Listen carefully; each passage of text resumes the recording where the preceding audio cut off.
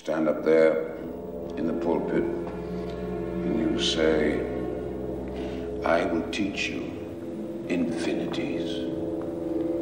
I will say to you that the greatest poem in the English language is the present tense of the verb to be. Now, one asks, what is the present tense of the verb to be? Now, I'll speak for you, right? It was like this. The present indicative, indeed, of the verb to be. I am, thou art, she is, he is, we are, you are, they are.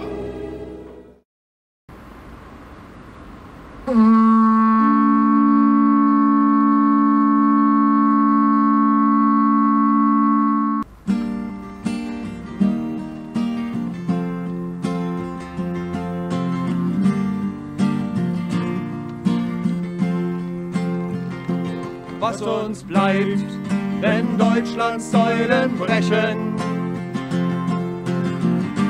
wenn der Götterstimme trügt, wenn der Menschheit Wunden sich nicht rächen,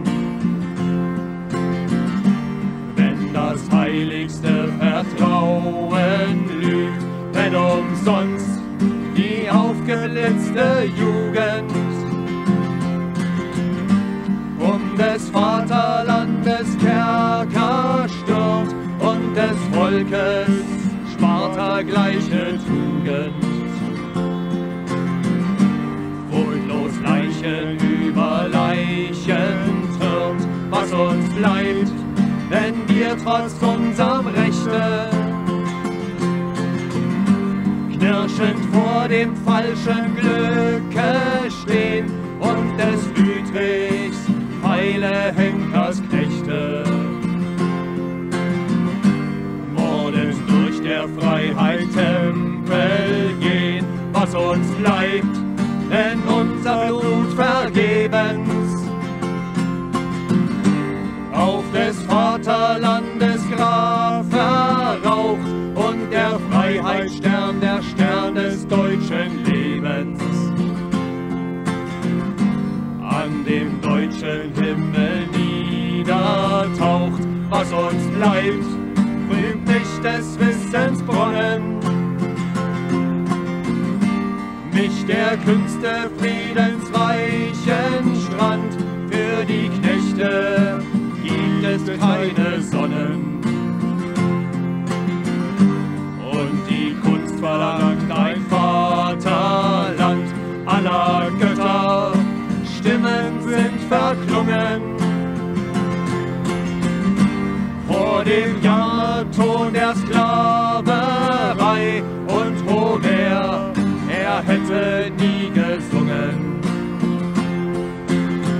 Doch sein Atlanterreich war frei.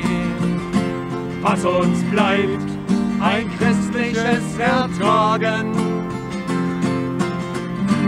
wo des Dulders feige Träne taut, soll ich selbst den Altar mir zerschlagen,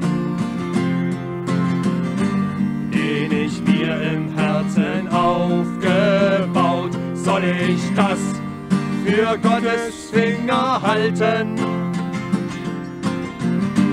wo der Menschheit Engel Rache schreien, wo die Teufel teuflisch walten.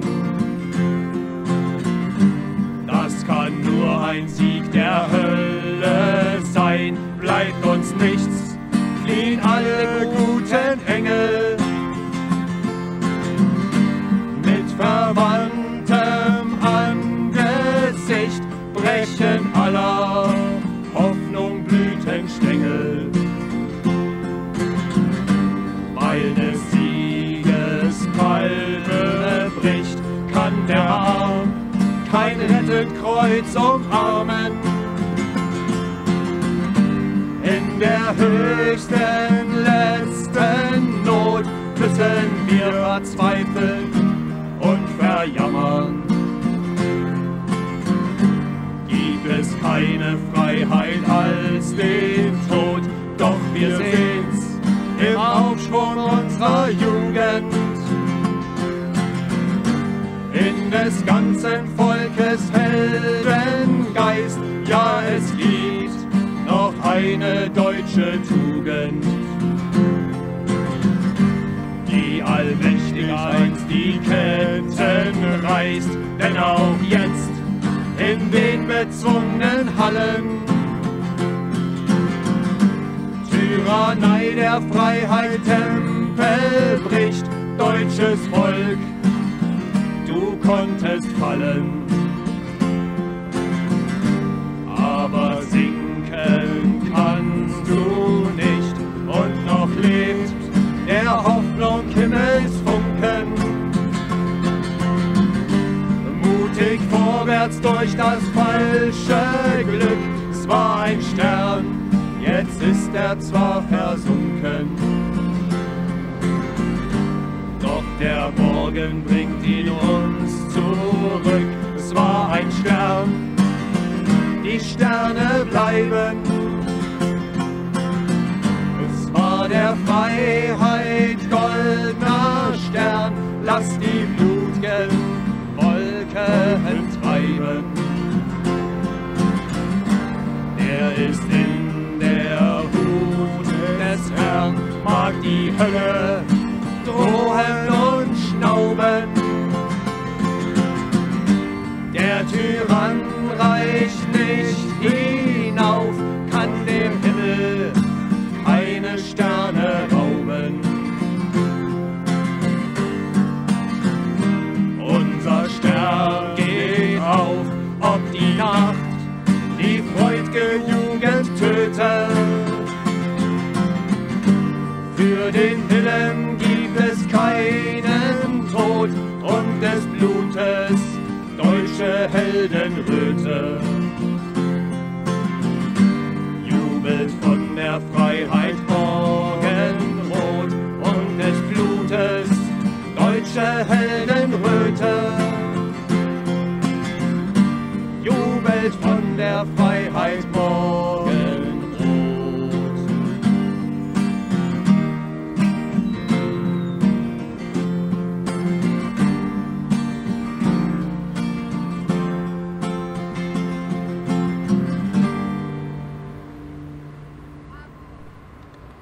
Danke. Dankeschön.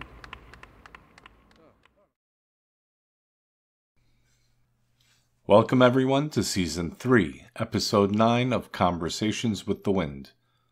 I hope everyone is all right and spending their time wisely. Please be safe and creative out there. The song you just heard is called Lieder für das Reich, Songs for the Empire, sung by Axel Schlimper and Nikolai Nerling. The lyrics are from the poem Was uns bleibt, What's Left for Us, by the early 19th century German poet and soldier Theodor Körner. In this episode, I would like to focus on the storied history and deep lore of the German people with the title, The German Literary Spirit.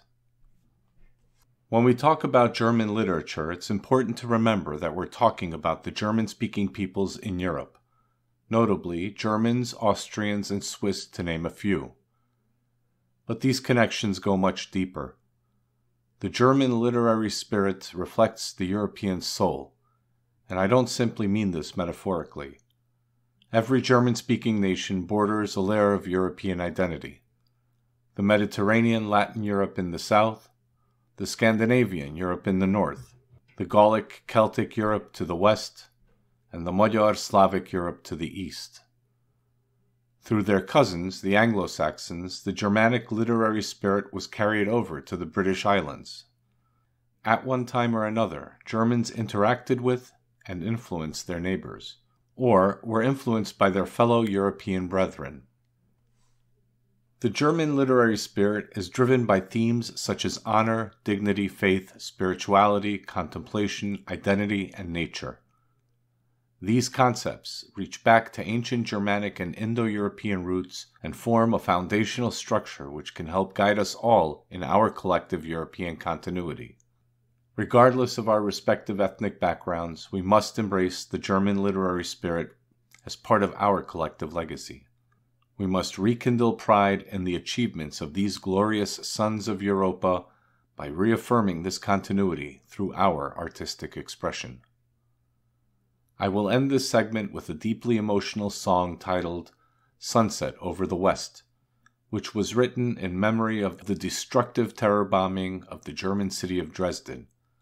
The song was written by our very own legendary singer-songwriter Heinrich. You can find Heinrich's music on our YouTube channel under the same name. Here is Sunset Over the West, in memory of Dresden, by Heinrich.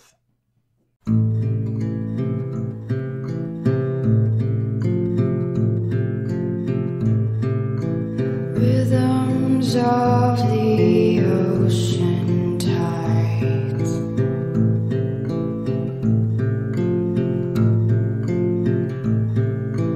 empires rise and so they fall.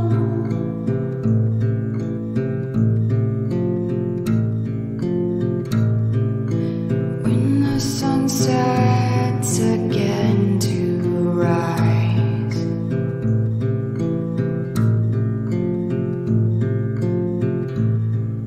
it's like we were never there at all.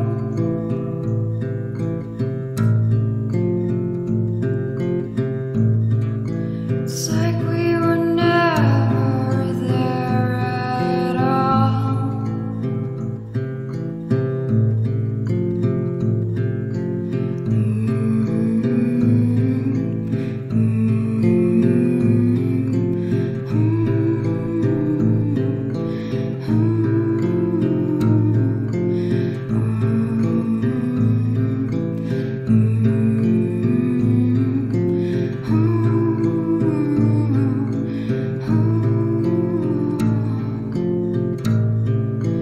Only broken stones remain.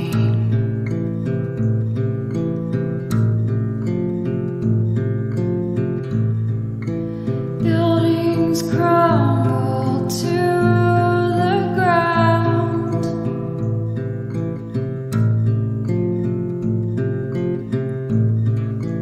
All the glory soon will fade.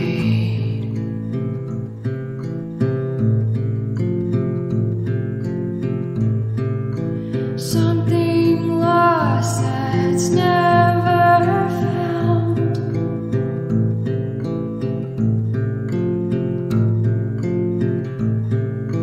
Something lost that's never found.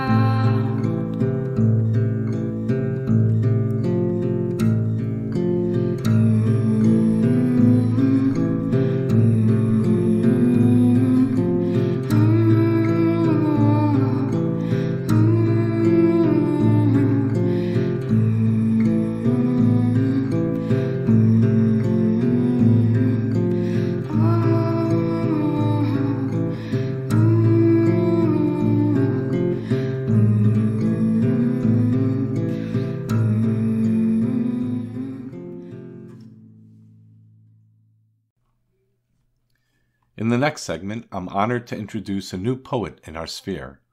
Quote, Adam James Davis is a writer and poet from Nottingham. His favorite topics include the fear of not only doing, but of being forgotten, and how people dream about many different kinds of immortality, from the more mundane, like with indefinite biological life extension, to the more divine, such as quantum archaeology and the singularity. If there is no death, then why can we only remember blackness from before conception? These questions are what Adam likes to write about, as demonstrated with today's poem. Close quote. Although modern in its theme, this poem echoes a profound ancient contemplative spirit. I look forward to reading more of your work, Adam. Here is Technology is Magic and the Afterlife is the Future, by Adam James Davis, read by Nullis. I do not want to die. I do not want to be forgotten. I want to live forever. I want to be remembered. Are you in the money-making business? The empire business? No, we are in the legacy business. Build a legacy. Immortality through leaving a legacy, and immortality through not dying. I want to live forever. I want to love forever. I want to be remembered. I do not want to be forgotten. Nor do I want to forget. If only I could share with you all the most ecstatic and ineffable thoughts that can only be shared telepathically, for words would only destroy the essence of that I wish to communicate. Our very own personal Akashic records, quantum archaeology, and rifling through time slices and states saved and stored in our own past. Advanced technology is indistinguishable from magic. Technology is magic, and magic is technology. The afterlife is simply the far future. It has always been. God is a future being who is influencing the past in order to facilitate their own creation and the right conditions needed for such. I do not want to be forgotten, nor do I want to forget. There are many things I wish I could forget, but I cannot. And if I cannot forget, then how could I even hope to forgive? The next poem comes from Why We Fight, from the Antelope Hill Writing Competition of 2021. I strongly recommend ordering this seminal anthology of writers in our spheres. You can order Why We Fight from Antelope Hill Publishing at antelopehillpublishing.com. Here is When Wiglaf Last Beheld His Broken King by Thomas Nyquist, read by Nullis. The serpent spills obscenity ablaze. Each artful, wondrous thing its hoard assumes. No tower high enough to ward off doom. No perfect words can stay its lust for rape. Unseated every stone my fathers laid, uprooted every tree that bears good fruit. Their treasures bled to fill a cup consumed, with poison grafted into what remains. I have no dauntless shield, nor magic sword to wield, nor strength to lift them if I did. For what is left to sate my weary soul, defeat is promised prophecy. Unborn, a reasoned hope, that more than memory live, beyond the final sunset my eyes know. I close them now and rush to war in faith, that one remaining fortune yet eludes. The foe, elixir sweet I did not form by my design, but blessed with him who bleeding lies before me. Blood yet flows. The next poem is one of the most well-known Vaterlandslieder, fatherland songs, which was written in the early 19th century by Ernst Moritz Arndt. These patriotic anthems were written by various German poets during the wars of liberation against Napoleonic France. Arndt urges his fellow Germans to resist the French invaders, and condemns those who betray their homeland by actively or quietly assisting the occupiers. Here is The Fatherland Song by Ernst Moritz Arndt, unknown translation, read by Nullis. The God who made iron grow did not want slaves. Therefore he gave saber, sword, and spear to man in his right hand. Therefore he gave him bold courage to rage of free speech, so that he would prevail to the last drop of blood, even unto death in the struggle. What God desires, we desire to maintain with righteous loyalty, and never to split men's skulls for tyrants' wages. But whoever fights for trumpery and shame, him we cut into bits. He shall not inherit in the German land, with no German men. O Germany, holy fatherland, O German love and truth, you high land, you beautiful land, we swear to thee anew, To the rascal and slave, watch out, let him feed crows and ravens. Thus we advance for Hermann's battle and want to take revenge. Let roar whatever can roar in bright radiant flames, you Germans, all, every man, to the sacred war together. And raise your hearts toward heaven, and toward heaven your hands, and call all, every man, slavery has an end. Let resound whatever can resound, the drums and flutes. We want today, every man, to redden iron with blood, with enemy blood, French blood, O sweet day of revenge, that sounds good to all Germans. That is the great cause.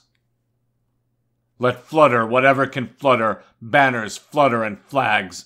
We want today, every man, to urge ourselves to heroic death. Up, fly high, victory banner before bold ranks. We conquer or die here, the sweet death of free men.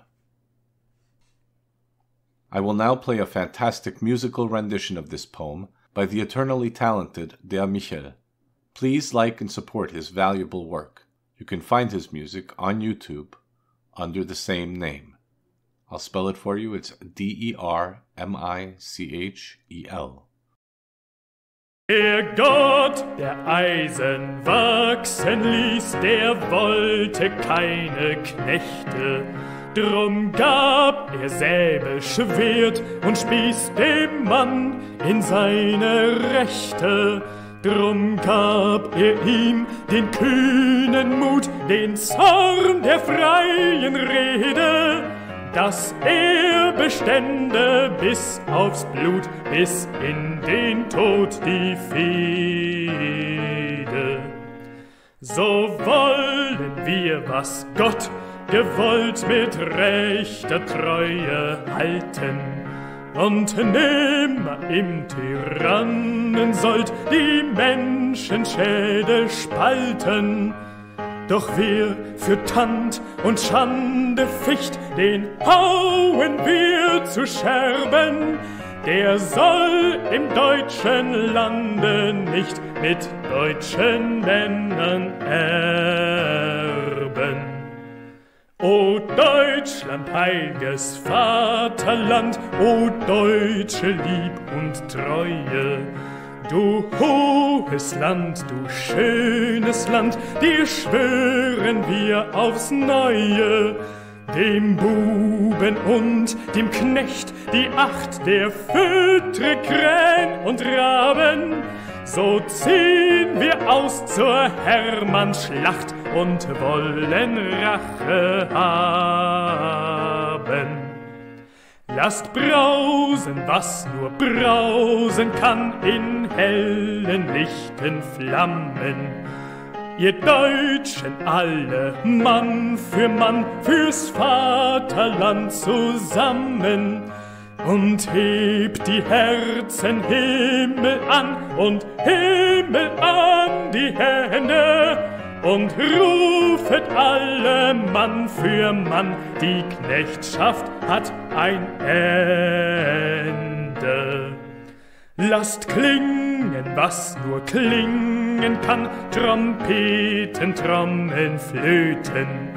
Wir wollen heute Mann für Mann mit Blut das Eisen röten.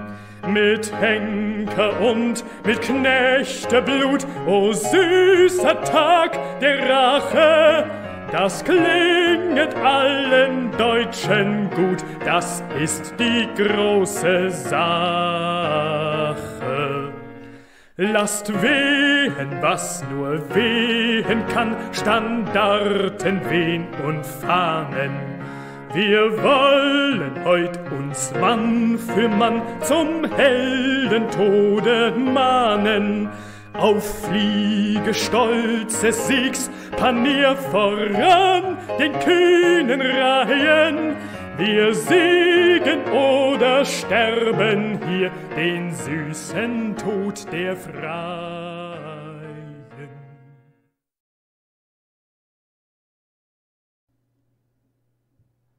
I will now play two poems in both German and English by tonight's guest, CoellnBrueder.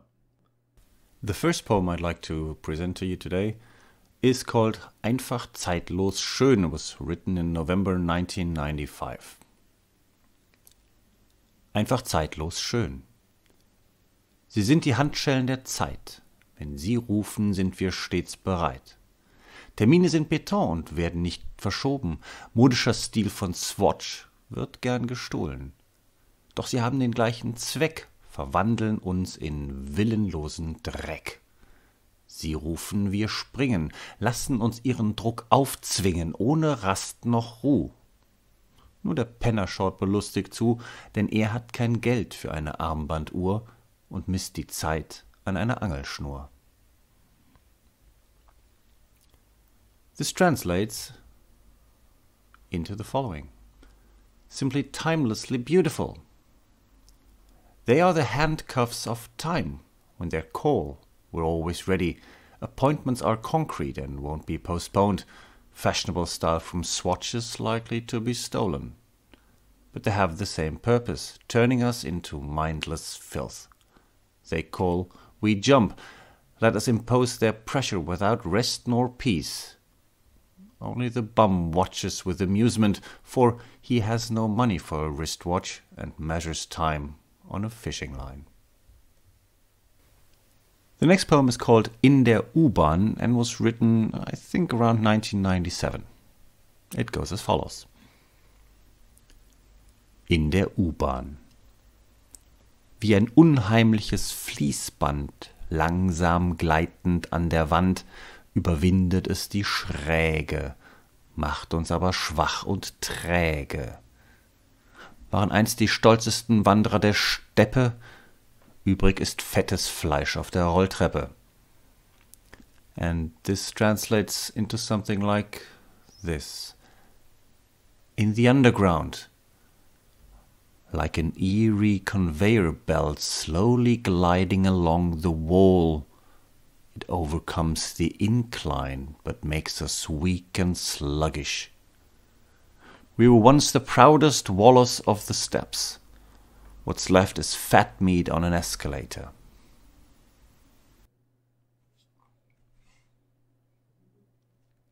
Hermann Hesse was a famous German poet, writer, and painter. To many, he was a controversial figure who openly opposed both nationalism and Marxism. Yet he also criticized modernity for its materialism and decadence in destroying European culture. Hesse organically represented an age-old longing to understand the individual's authentic place in the greater order through genuine spiritual reflection. In spite of his beliefs, or perhaps because of them, his work remains an important part of understanding our current artistic expression. In 1946, he received the Nobel Prize in Literature. Here is Der Dichter by Hermann Hesse, read by CoellnBrueder. Der Dichter. Nur mit dem Einsamen scheinen des Nachts die unendlichen Sterne, rauscht der steinerne Brunnen sein Zauberlied. Mir allein, mir, dem Einsamen, ziehen die farbigen Schatten wandernder Wolken, träumen gleich übers Gefild. Nicht Haus noch Acker ist, nicht Wald noch Jagd noch Gewerb mir gegeben, mein ist nur, was keinem gehört. Mein ist stürzender Bach hinterm Waldesschleier, mein das fruchtbare Meer, mein der spielenden Kinder Vogelgeschwirre, Träne und Lied, einsam Verliebter am Abend. Mein auch sind die Tempel der Götter, mein ist der Vergangenheit ehrwürdiger Hain. Und nicht minder der Zukunft lichtes Himmelgewölbe ist meine Heimat. Oft in Flügen der Sehnsucht stürmt die Seele empor, seliger Menschheit Zukunft zu schauen. Liebe, Gesetz besiegend, Liebe von Volk zu Volk. Alle find ich sie wieder, edel verwandelt. Landmann, König, Händler, emsiges Schiffervolk, Hirt und Gärtner, sie alle feiern dankbar der Zukunft Weltfest. Einzig der Dichter fehlt, er, der vereinsamt Schauende, er, der Menschen Sehnsucht Träger und bleiches Bild, dessen die Zukunft, dessen die Welterfüllung nicht mehr bedarf. Es welken viele Kränze an seinem Grabe, aber verschollen ist sein Gedächtnis. Here is The Poet by Hermann Hesse, translated by James Wright, read by Nullis. Only on me, the lonely one, the unending stars of the night shine. The stone fountain whispers its magic song, to me alone, to me, the lonely one. The colorful shadows of the wandering clouds move like dreams over the open countryside. Neither house nor farmland, neither forest nor hunting privilege is given to me. What is mine belongs to no one. The plunging brook behind the veil of the woods, the frightening sea, the bird whir of children at play, the weeping and singing, lonely in the evening, of a man secretly in love. The temples of the gods are mine also, and mine the aristocratic groves of the past. And no less the luminous vault of heaven in the future is my home. Often in full flight of longing my soul storms upward to gaze on the future of blessed men. Love overcoming law, love from people to people.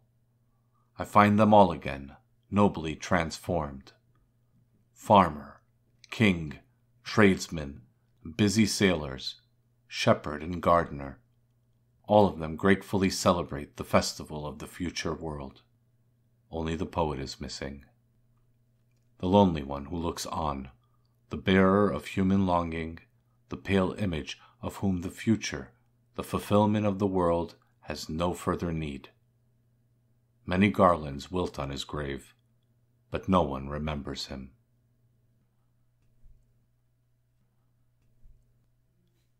Karl Theodor Körner was a German patriot who embodied the virtue of the true warrior poet.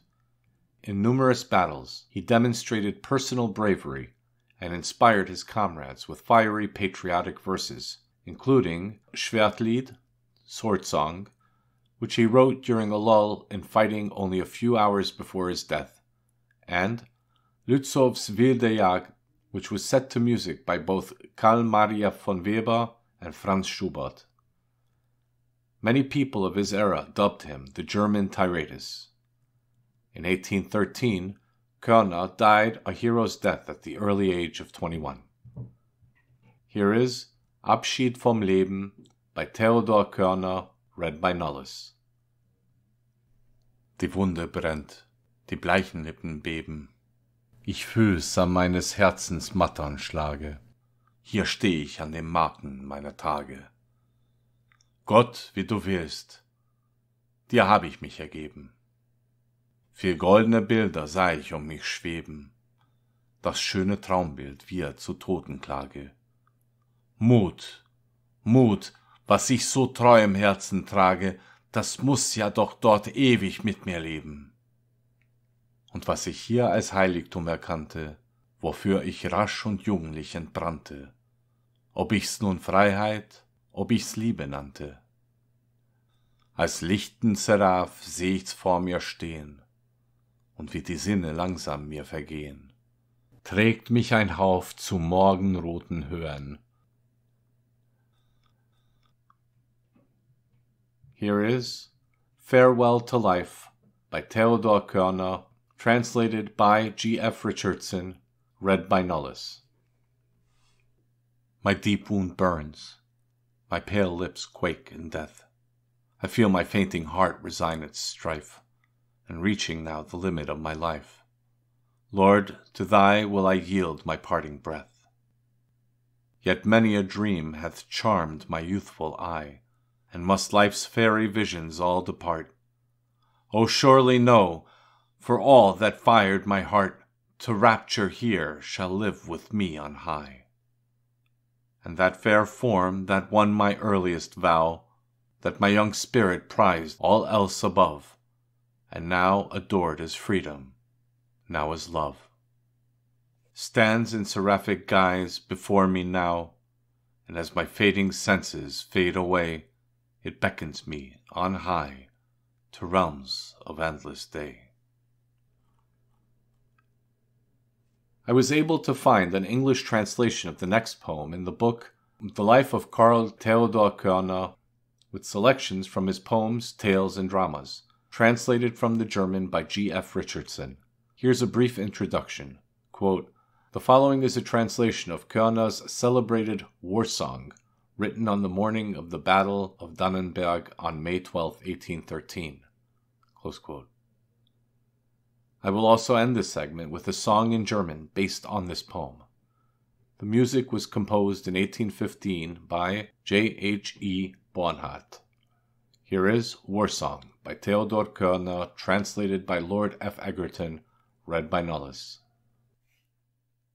Darkly dawning, death enshrouded, breaks the great, the dreadful day. And the sun, all cold and clouded, lights us on our gory way. In yon hosts that now assemble, fates of mighty empires lie, and the lots already tremble as they cast the brazen die. Brethren, this hour as it dawns on us now impels us to join heart and hand in the vow, to be true while we live, to be true if we die. Behind us, in the gloom of night, lie defeat, disgrace, and shame, all wherewith the tyrant might disgrace our nation and our name. Our native tongue was all profaned, our country's temples overthrown, our faith destroyed, our honor stained, and could we weep those glories gone? No! Vengeance inspired us to join heart and hand to avert heaven's curse from our loved native land, and to save her palladium ere yet it was flown. Before us what bright scenes are given, the glorious future's golden dreams, and see, through opening gates of heaven, the lovely light of freedom gleams. Native arts again shall meet us, native songs dispel our gloom. All that's great again shall greet us, all that's fair again shall bloom. Yet a horrid uncertainty rests on you strife, and though glory's the prize, yet the stake is life, and our victories but hasten us on to the tomb. Yet with God we'll seek the field, there devote our latest breath, our lives an offering we will yield, and brave through him the power of death. Yes, to save thine ancient glory, fatherland will die for thee. Those we love shall tell our story, those our deaths shall render free. And the tree of thy freedom immortal shall bloom, even though its fresh branches shall wave over our tomb. Here, O our country, our offering for thee. Turn your looks yet homewards, where love was wont erstwhile to bloom, ere the tempest of despair swept its blossoms to the tomb. And if tears unbidden come, tears disgrace not valor's eye.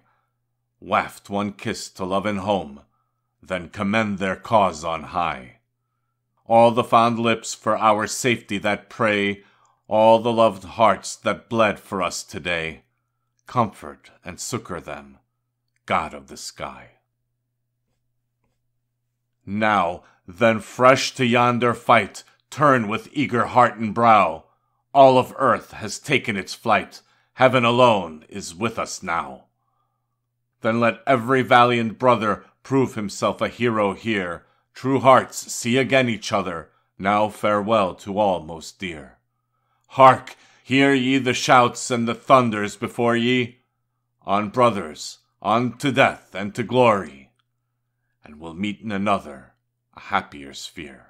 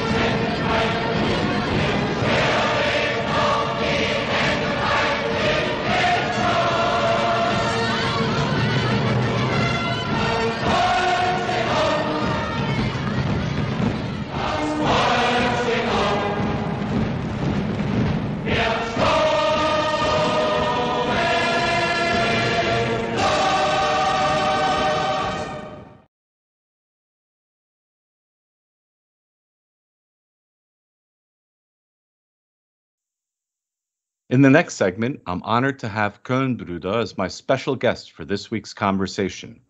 Hello, it's great to have you on the show. Could you tell us a bit about yourself for those who may not be familiar with your work and background? Also, please let the audience know where they may be able to find you. Thank you for having me. I am a German patriot, have been for about 6-7 years. Came from more or less the exact opposite, as many have. And the Cologne Cathedral night with rapey refugees was more or less the turning point in my life. As the name alludes to, I am not one, but I am two. I have an identical twin brother, and we're doing the CoellnBrueder, which means Cologne Brothers, literally. And we have a YouTube channel, we have a Telegram channel, we're on Odyssey, we're on BitChute. That's about it. And every now and then I pop into American or English-speaking podcasts to let the world know, hey, these Germans, they aren't all completely stupid and having fun looking at their land being taken away. Well, that's nice to hear, and it's good to know. Just for the audience's sake, the CoellnBrueder is spelled CoellnBrueder. And you can find him on Telegram, on YouTube, on Odyssey, and on Twitter as well, right? Yeah, I am on Twitter, but that's only me, myself. As I was saying, usually the content is usually created by my twin brother and me, with the ideas, one coming from him, one coming from me. And then we usually do these short films. We've noticed that the attention span of modern man isn't all that sufficient to make like 2-hour podcasts in Germany. So we have been specializing on doing short films, some parody songs, usually nothing is much longer than 5 or 8 minutes, 5 to 10 minutes, but most of them are 2.5, 3 minutes, really short stuff. Well, I'm notorious for torturing the audience with 3-hour shows, so you're in an excellent place right now. If brevity is the soul of wit and tediousness the limbs and outward flourishes, I will be brief. Let's try to make it a bit shorter than usual. Huh? Well, we'll try. We'll do our best. I always say that in the beginning that we'll make it short, and it always turns out to be a long conversation. But usually the audience loves the conversation and the guests, so I think they got used to the torture. Let's open this segment with the general theme of the German literary spirit. I'm going to kick off this conversation with the first question.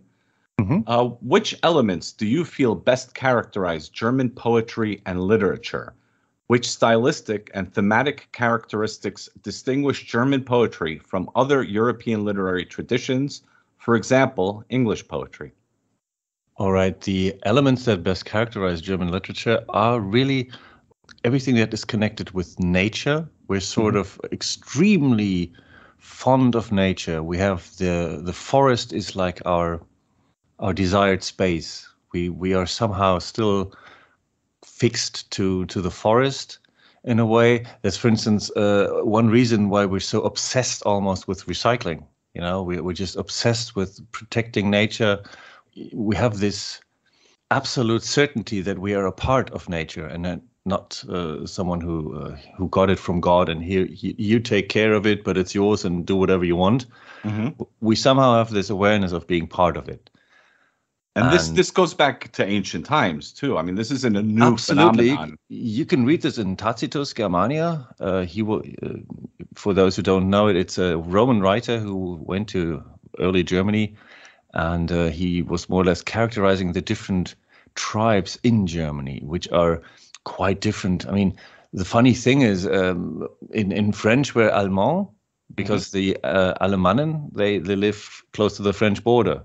In the very northeast, we're called Niemiecki by the Polish because there was a tribe called Niemiec.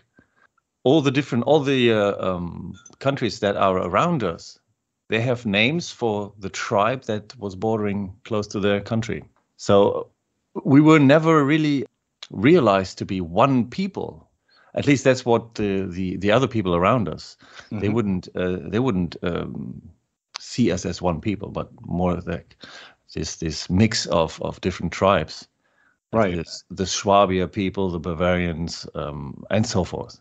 Depending on which country was neighboring to it, they'd have the name of that tribe for the entire German people.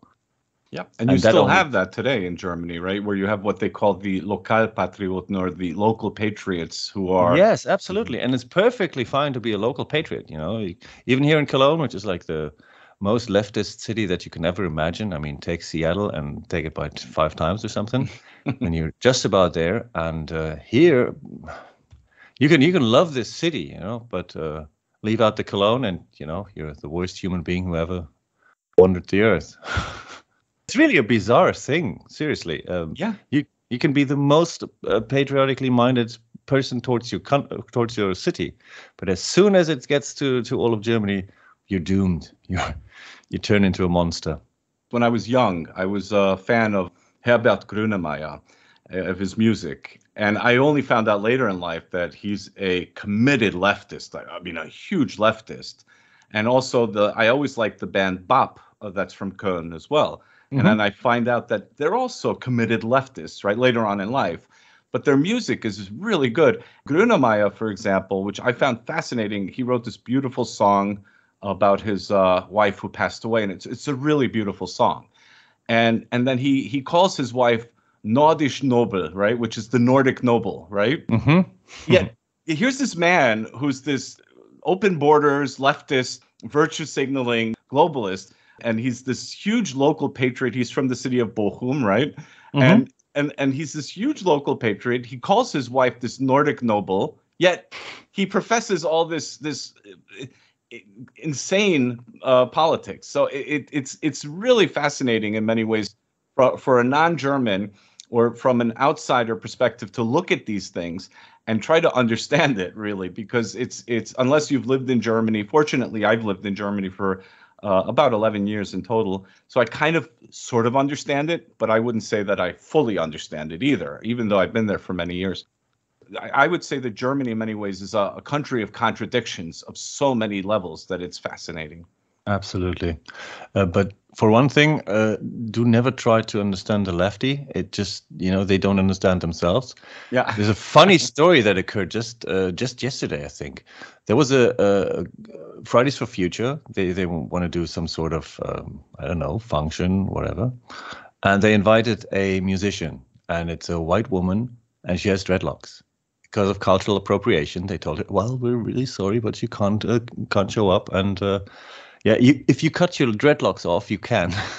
And see, at the same time, they have this Carola Rakete, who is this captain. She's captaining the refugee boats, pulling in all these illegal immigrants into our country. She's wearing dreadlocks. No one cares, you know? Yeah. They have this double standard that they have turned completely blind to. I don't know if they don't realize it, if they are just, you know, I just don't know how they do it, you know, to overlook this obvious double standard. And I've given up.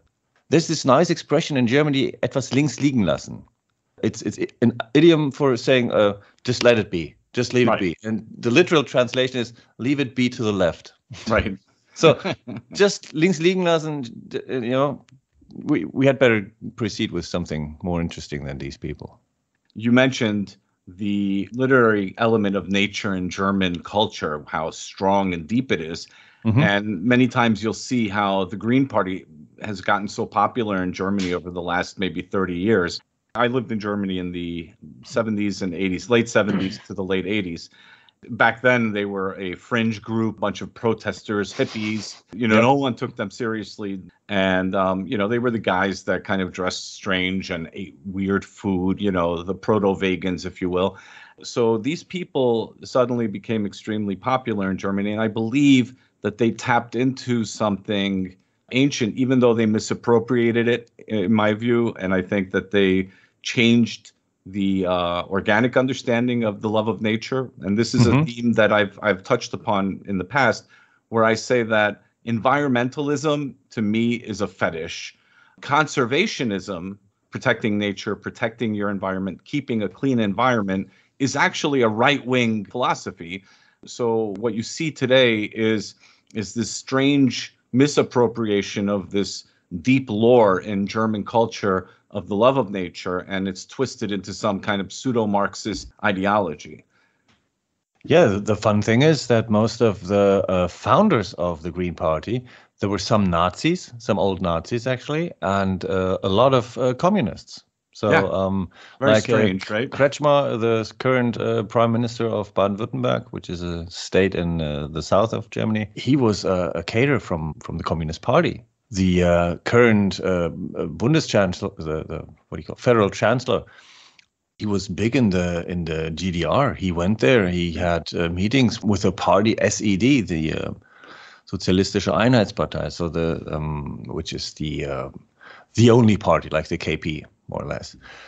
So it's absolutely obvious that the current political elite is entirely communist or at least socialist prone. And we have this saying in Germany about the Green Party. They're sort of like watermelon. You know, they're green on the outside, red on the inside, with a lot of brown little kernels. So it's just so obvious. And now they have this foreign secretary. She, you probably don't get this because the interpreters will not interpret all of the mistakes. She needs logopedic therapy. Seriously, right. She has severe problems formulating just one correct sentence. It's so embarrassing to listen to this woman. Wir müssen Europa gemeinsam verenden. We have to end Europe together. Yeah. And some of these, when you take them seriously, would be like completely insane. Yeah. And this woman is being taken serious. And the Greens now are regretting that she didn't become chancellor because she's such a great stateswoman now with this Ukrainian Russian crisis. Mm-hmm. It's absolutely bizarre what's happening. They're trying to create comic book heroes out of politicians nowadays. Especially in the West, and it's kind of ridiculous. People who are otherwise fully incompetent are being raised to a status of hero. But if you scratch the surface, then you always get the same incompetent person, the administrator or what have you. So you said nature characterizes German poetry and literature. Are there other elements that you feel characterize German literature? Yeah, of course, the language itself. See, in English, that's my problem always when I translate some German sentences into English. You have this extraordinarily strict SPO. You can't turn around the words as I'm used to. And in the German language, because you have the endings that define the position and the function of the word, you can more or less turn them around the way you want. And right. That way you can stress certain aspects of a sentence. And you can't do this the same way in English than you can in German. That's one grammatical aspect. And there's also a morphological aspect to it. Probably, in German, we can make these composite nouns. For instance, one of my favorite words, Gaszug-Rückholfeder. That's the little spring that pulls back the wire that's pulling on the carburetor to let some fuel in. And that's the reason why we're so good at engineering. Yes. Because we can assign to each and every single part in the car one specific word. And once this word is defined, everyone knows what it is. You're a mechanic, you know that word. You know it's exactly what sort of spring that is, how it's supposed to work. You can order it in the catalog and so forth. And I think that's what makes, that also has, of course, an impact on the literature. Because we will more play with these long words, which are probably to the amusement of other people. In the United States, Volkswagen at one time was advertising Fahrvergnügen. The Americans were just eating it up because they just love these long words that have no meaning in English. Like if you were to translate it literally, you'd have to write a whole sentence. But in German, it's one word. Yeah. And it's fascinating. And I've always found that to be very unique to the German language. Oh, actually, the Greek can also make these nominal compounds. And some, I think in Farsi, they also can do that. But you're right, it's pretty characteristic for German, for these sort of languages. Hungarians can also have these very long words. And if you're Hungarian, that doesn't matter if it's a created word, they'll know exactly what it means. Ah, okay. In German language, the verbs, they take on prefixes, and the prefix will entirely change the meaning of the verb, and mostly on a metaphorical meaning. For instance, to take in German means nehmen. Annehmen would be to receive or to accept. So it's something that you take on, literally. and so forth. And that's how the entire German language is made up, because then annehmbar. So now you have the adjective to it. It's acceptable. And this is German works a little bit like a Lego set. You know, you put something in the front, in the back, and then you redefine the meaning of it entirely. And you can make new words, which is very creative. You can be very creative with the German language, just because you have these grammatical and morphological possibilities with it that English does not allow. And I've studied a couple of foreign languages, especially Portuguese, Spanish, and all the Romanic languages are rather boring when it comes to that. You also have to describe it a bit like in English. But English, especially when you read something old like Chaucer, you'll notice that it's actually very close to German. But we'll get to that later. I'm looking forward for that question, actually. We've touched upon the stylistic and thematic characteristics that distinguish German poetry from other European literary traditions. Are there any other distinguishing characteristics in German poetry or literature that you think would be worth noting? I'm not really the expert on modern literature, but when it comes to the old ones, especially if you take people like Hermann Hesse, like Rilke, like Ringelnatz, people somewhere between 1800, 1900 something, they took great care of making sure that they had a nice sound to it. So the metric was very important. The rhyme scheme was very important. They wouldn't refer to like the old classical forms like a sonnet or something like that, even though Hesse did that at times as well. But other than that, I'm not that much of an expert on other European literary traditions, other than maybe in the Portuguese time with Salazar regime. They developed a very intriguing way of coding their language because they had a censorship office. They developed something of a coding system. So a certain flower would mean this, and so on.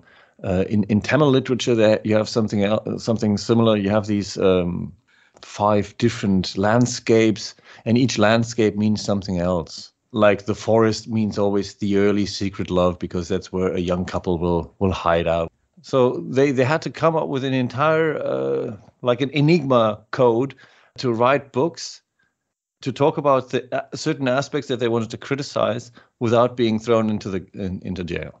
I think you will see this in German literature. You can see this already now. There's an interesting guy, I forgot his last name. He wrote a really fantastic book in the style of a dictionary, stating that this is political correctness to German. And he sort of translated all this euphemistic language that has popped up in the recent years into real German, what it really means. And that's probably the hardest book I've read in years, because he's not taking any prisoners. You know what I mean? He's just so extremely honest about everything, about these euphemistic formulations, and he's just picking them apart and just analyzing them to death. And that's a really good book. And how have ancient Germanic roots influenced German literary themes and concepts? Okay. Now, of course, here we come to the Edda. You probably heard of it. It's not only the Scandinavian people, but interestingly enough, the Nibelungen Saga, the Nibelungen Saga, you would say in English, it also is contained in the Younger Edda.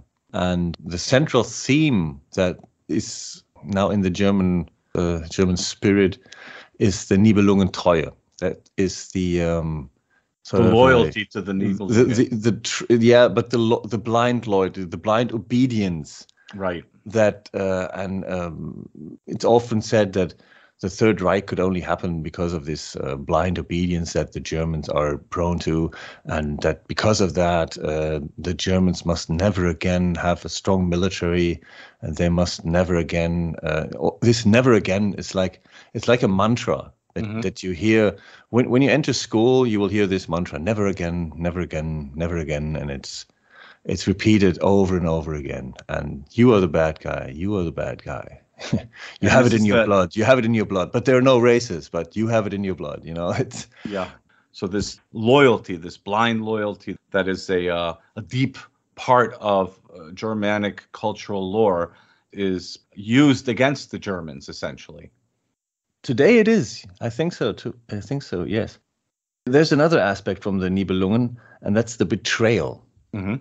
And my wife keeps telling me, you can't be mad at someone to come to a place like here and, to take advantage of the money that you get and all these things. Mm-hmm. But you can be mad at people who allow this to happen. Right. And so the traitors, more or less, that's especially here in the November of 1918. You had these Novemberverbrecher, as Hitler called them. They were the ones that signed this Versailles Treaty. Right.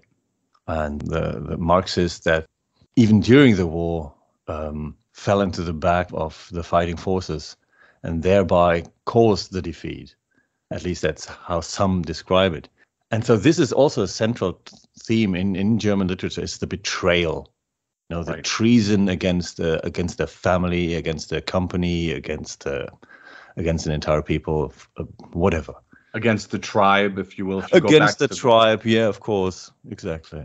And these all have their roots in ancient Germanic traditions, if I understand it correctly.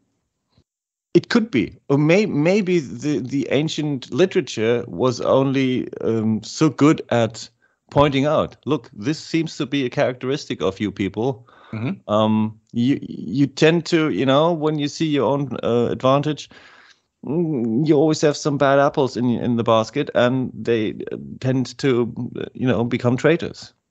Right. That's with other people the same, I would suppose, but obviously with us Germans, that was always something very central, because it was seen as the lowest thing to do. If you lived in a small tribe of a couple of hundred people, you have to imagine back in the days, Germany was entirely forest and swamp. So you had to get your little piece of land to keep your cattle, to do your farming. And if you were betrayed and some other people came and just took away everything from you, especially the women, the cattle, whatnot, you were screwed. Right. Your tribe was about to die out, and that's especially when you live in these small communities. That's what makes it extremely horrible to betray your own people. Exactly. And that's why this has become a very central theme in German literature. And it's interesting, again, how these central themes, these ancient themes, are twisted again and again against the German people in this postmodern contemporary world that we're living in, where these natural understandings of self, of community, of one's place in the community that have been ingrained in the German culture going back centuries, if not eons. And so now in this world, it's being twisted into working in favor of something that is going against the interest of the German people. If you speak up against the open borders policies, then you're a traitor. If you speak up against various forms of cultural misappropriation or cultural subversion, then you're betraying this communal sense of understanding of self, of what it means to be a German in this modern age, which is a twisted understanding, in my view at least, which is kind of a twisted understanding of what it means to be German. And so what you're seeing is that a lot of what's happening, and this isn't, I would say this isn't just happening in Germany, this is happening throughout the West, where you will see these ancient organic understandings of self and relationships of local patriotism, if you will, that is being used against the very people. And so it's being used against us. They're incorporating other elements into it. And now they're saying, well, if you don't follow this line, then now you're a part of the problem. You're someone who doesn't follow tradition. And they're redefining tradition, if you will. Absolutely. And not only with open borders policy, with anything. If you were like anti-vaxxer, you were a traitor. You were not being. You weren't showing the solidarity that it takes to tackle this horrible disease. Now with Ukraine, they're looting Russian stores. Russian people are having their trucks cut open. The planes from the trucks, the tires cut. It's. And they say never again, right? Yes, and at the same time they're saying never again, and they're doing it over and over again. Yeah. And people will take their social media account and make the Ukrainian flag with it. And if you don't, you're a bad person. Just a day ago, they would have still their mask on. So they turned from virologist to military expert within the course of a day. Actually, we know nothing about this. We know nothing what's going on. Right. There have been so many false flag videos popping up on the internet. We know nothing of this conflict. Yeah. We should just stay the hell out of this. I mean, if German history should have taught us anything, it's stay the hell out of any conflict that's not on your own soil. Right. But still, hey, now we're sending weapons. This is so insane. Yeah. As soon as you send weapons, we have now this government. They are going against the peace treaty that they have with Russia. We're now officially at war with Russia if they were to declare it. Because we sort of, we didn't stick to the treaty. We're veering somewhat off from the literary and topic, but I think it is important to note. I have many friends in Germany, and I get feedback from them on what's going on. I have friends in Austria and Hungary, but all over Europe and also in the United States. And I see this more as a Western issue. By the West, I mean, of course, the United States, Australia, the white world, if you will, right?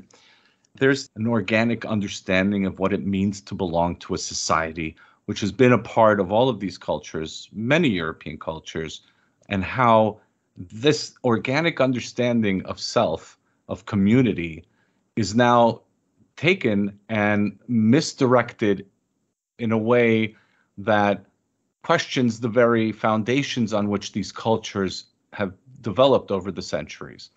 Take, for example, this pandemic, the excessive measures that were introduced throughout the West and throughout the world, actually, but in particular in the West, where people are acting like they would in a high-trust society. The right has now been forced to use liberal arguments against something that's inherently illiberal. And what I mean with that is that various right-wing philosophies believe in collectivism. They believe in a strong authority, a hierarchical society. All of these things are now being used by this postmodern, this post-humanist, post-liberal world. And it's being essentially taken from us, and now they're using it for the wrong ends. So then my argument suddenly becomes, well, wait a second, maybe the methodology that they're introducing is not what we should be attacking. Maybe it should be the people that are abusing it. In other words, is it bad to live in a society that has a strong hierarchical order? I would say no, not necessarily. Is it bad to live in a society where there's a strong collectivist identity? Absolutely not. You have an ancient understanding of how these societies are structured. You have an ancient understanding of what it means to belong to a greater whole. You have an ancient understanding of the hierarchical order. And then there's also the individual's position in this society. Liberalism wanted to tear you away from the old order and give you a message of saying, well, you should follow your heart, you should be your own person, you are a god, so on and so forth. And now what liberalism is doing is basically reverting to those ancient and natural understandings of society and using it against us. See, I think the difference is, do we have an organic collectivism or is it an artificial one? Right. Currently, we are being forced into an artificial collectivism. Everyone is the same. You know, it can be a black man from Africa. It can be a Chinese man. It could be a Japanese man. It could be a white man. It could be a Portuguese. We're all the same. And we're being forced to live in this artificial form of collectivism. The organic form of collectivism knows only two differences. You're either the child or the parent. Right. If you're the parent, you have a different mindset. You know how it feels to take care of another human being, to tell this human being what to do and what not to do. And it's not only your right, it's your obligation. You cannot just let your child run onto the street and get run over by a car. You'd be a really, really bad father if you did that. Now, what I'm trying to say is they have taken something from us, the organic collectivism, which grows just by, I think Peterson said it has to do with competence. Right. So you have a competent man, and usually it was a competent man, and he would be elected to represent a certain amount of people. That's how we had it with the Ting back in the days, where the men would meet at a full moon somewhere in the forest and decide on certain issues. And all of this has been taken away by an entirely artificial form where the individual doesn't count, where the interest groups aren't they don't have to answer any questions anymore. They're not liable at all. Right. You know, it's a world without consequences. Yes, absolutely. For them it is. We bear the consequences. We as the taxpayer. Right. We're paying everything. And they're just laughing and you know, getting weapons deals. The pharmaceutical industry is getting rich as cruisers from a coronavirus that, if you ask me, has never existed in the first place. It's artificial collectivism, I would call it. Artificial collectivism. That's a good way of putting it, and it fits well with the idea of artificial identities that are being promoted nowadays. The themes today, as opposed to these ancient themes of organic realities, of organic understanding of identity, of organic understanding of society, are now replaced with this artificial understanding of self, artificial understanding of society, an artificial understanding of the collective. The individuals, let's say the Europeans that had this long tradition, are now confused because from a methodology point of view, it looks similar, but in reality, it's completely different. And so maybe our job as artists and people who create, various content creators is to sort of highlight the difference between the artificial and the organic. And by highlighting this difference between the artificial and the organic, the European man will then suddenly realize what's going on around him and realize that the wool is being pulled over their eyes.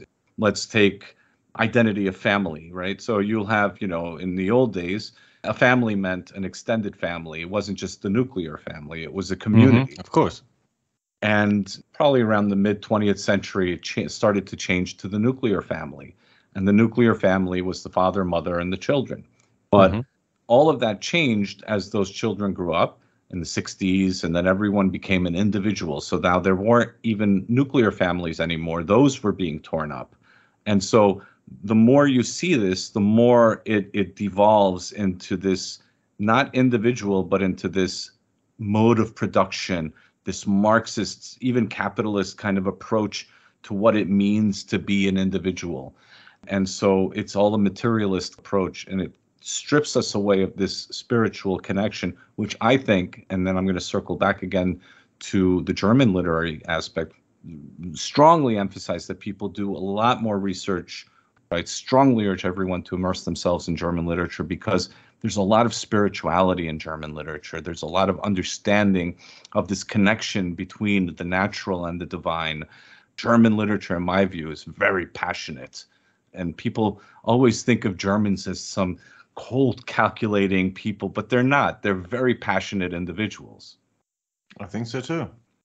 So let's go to the next question. What are your thoughts on artistic movements such as Sturm und Drang, German Romanticism, and German Realism? They are all expressions of their time, and especially of the historic circumstances that went along with it. Sturm und Drang literally is, oh my good, Storm and Drang is to force your way in somewhere. It was almost only young men who wrote these Sturm und Drang. Schiller is like the most prominent example with this, Die Räuber. I think it was late 18th century, and you still had these small German states, like say Bavaria would have been 3 or 4 different states with Oberpfalz and Unterfranken, all these Franconia. So little kingdoms here. And so when you wanted to go from Munich to Hamburg, you were crossing through 7 or 8 different countries. You had to pay tariffs if you were trading. So this extreme federal system made it really, really difficult for people to do business, to strive more or less economically. And I think this had a big impact on the mindset of these young people, because they saw in France, hey, look, in France they can move wherever they want. They're not paying any tariffs anywhere. Why do we have to do it?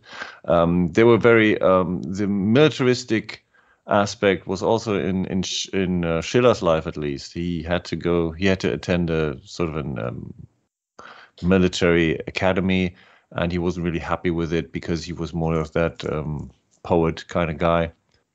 Then you come to German Romanticism. That was the time, more or less, the middle of the 19th century. That's when they have had the revolution in 1848 in the Paulskirche. They turned away from the classic, like the Greek theater, all these sonnet and tragedy and these traditional forms of literature.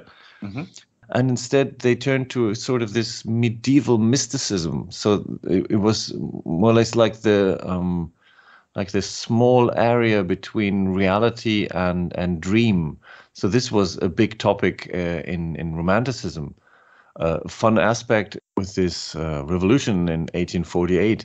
Now all of a sudden, I don't recall if it was because of that revolution, but in that time period, it became mandatory to have a last name. And because it was this romantic time set, that's when the Jews who lived in Germany had to get a name, a last name.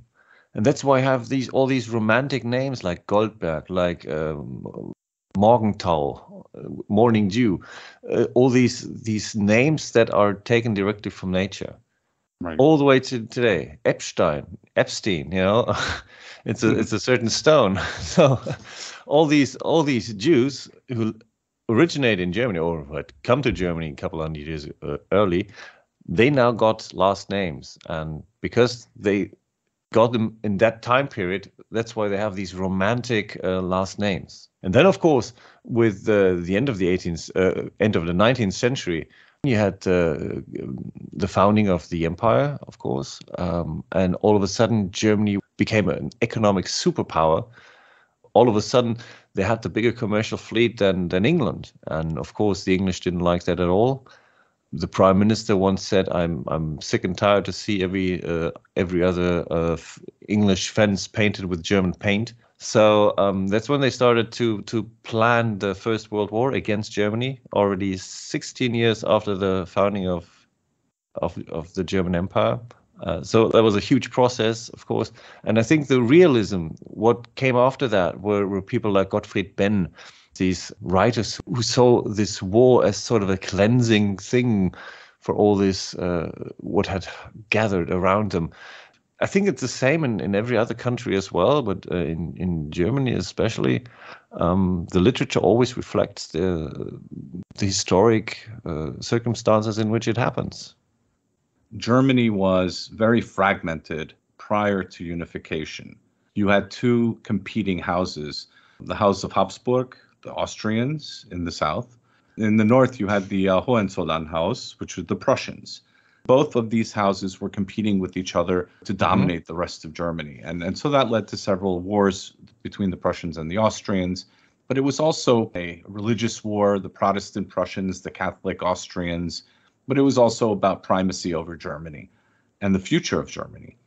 When you're looking at Germany culturally, we also have to mention Gutenberg and the press. Of course. We also have to mention Martin Luther. If we could just sidetrack on this just quickly for the audience. The difference between Hochdeutsch, High German, as opposed to the various dialects throughout Germany.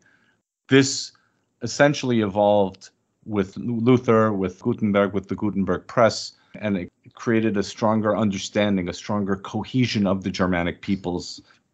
I think people like Goethe and Schiller, they were still writing in their dialect. Mm-hmm. Yeah, if I read Goethe today, I'm not reading the original, but I'm reading a redirected version, more or less. With Schiller, he was from Hessen, really broad accent, and the Eppelwoi. So they have, it's really difficult to say. Let me summarize it that way. The Saxons, the grammar of the Saxon dialect has become more or less the Hochdeutsch, the High German. And the Niedersachsen, the Lower Saxony, they are what we say today, they speak the Oxford German. They have this Hochdeutsch without any accent, really. So this, imagine a strip that goes all the way from the very east in Dresden, all the way up to the northern coast with and the border with Holland. Mm-hmm. That's more or less the area where some sort of Saxonian people live. In the very west, that's where they speak this High German. I'm pretty sure that Luther was working somewhere in Eisenach. That would be Sachsen-Anhalt, I think, today. But unfortunately, they've changed the names around a lot. So I'm pretty sure that he was publishing in Saxonian. And I mean, to translate the Bible into a vernacular has always been sort of a sacrilege. I mean, I remember in Portugal, it was a big deal everywhere. What's his name? Bartolomeo de las Casas, I think he translated into Spanish. So whenever you give the ordinary people the possibility to check on what the priest or what the authorities are telling you, that's always sort of a taboo being broken. Mm-hmm. And that's what Luther did. But Luther, actually, he was like the mainstream critic of Catholic Church. There were some way harder dudes like Thomas Münzer. He was like the first socialist, actually. Luther was only in the theological area. He was saying, listen, we have to change this,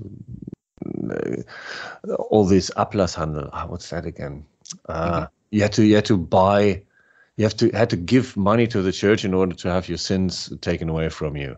So in German, that's Ablasshandel. I can't think of the English word.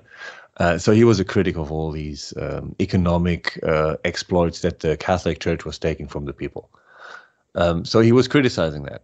But Münzer, he went further and said, listen, we have to change this whole system now. And we have to, he was really a collectivist in a very bizarre kind of way.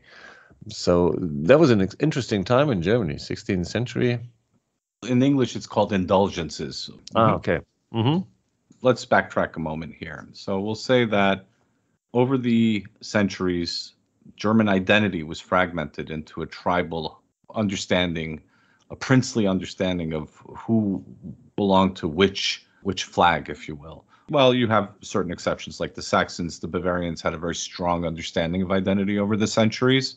But then you had these tiny principalities all over Germany that were culturally bound to their neighbors in many cases, but they were politically independent. And so it got to a point where it was so fragmented. You had several hundred of these principalities in what is today Germany, or what was the Holy Roman Empire.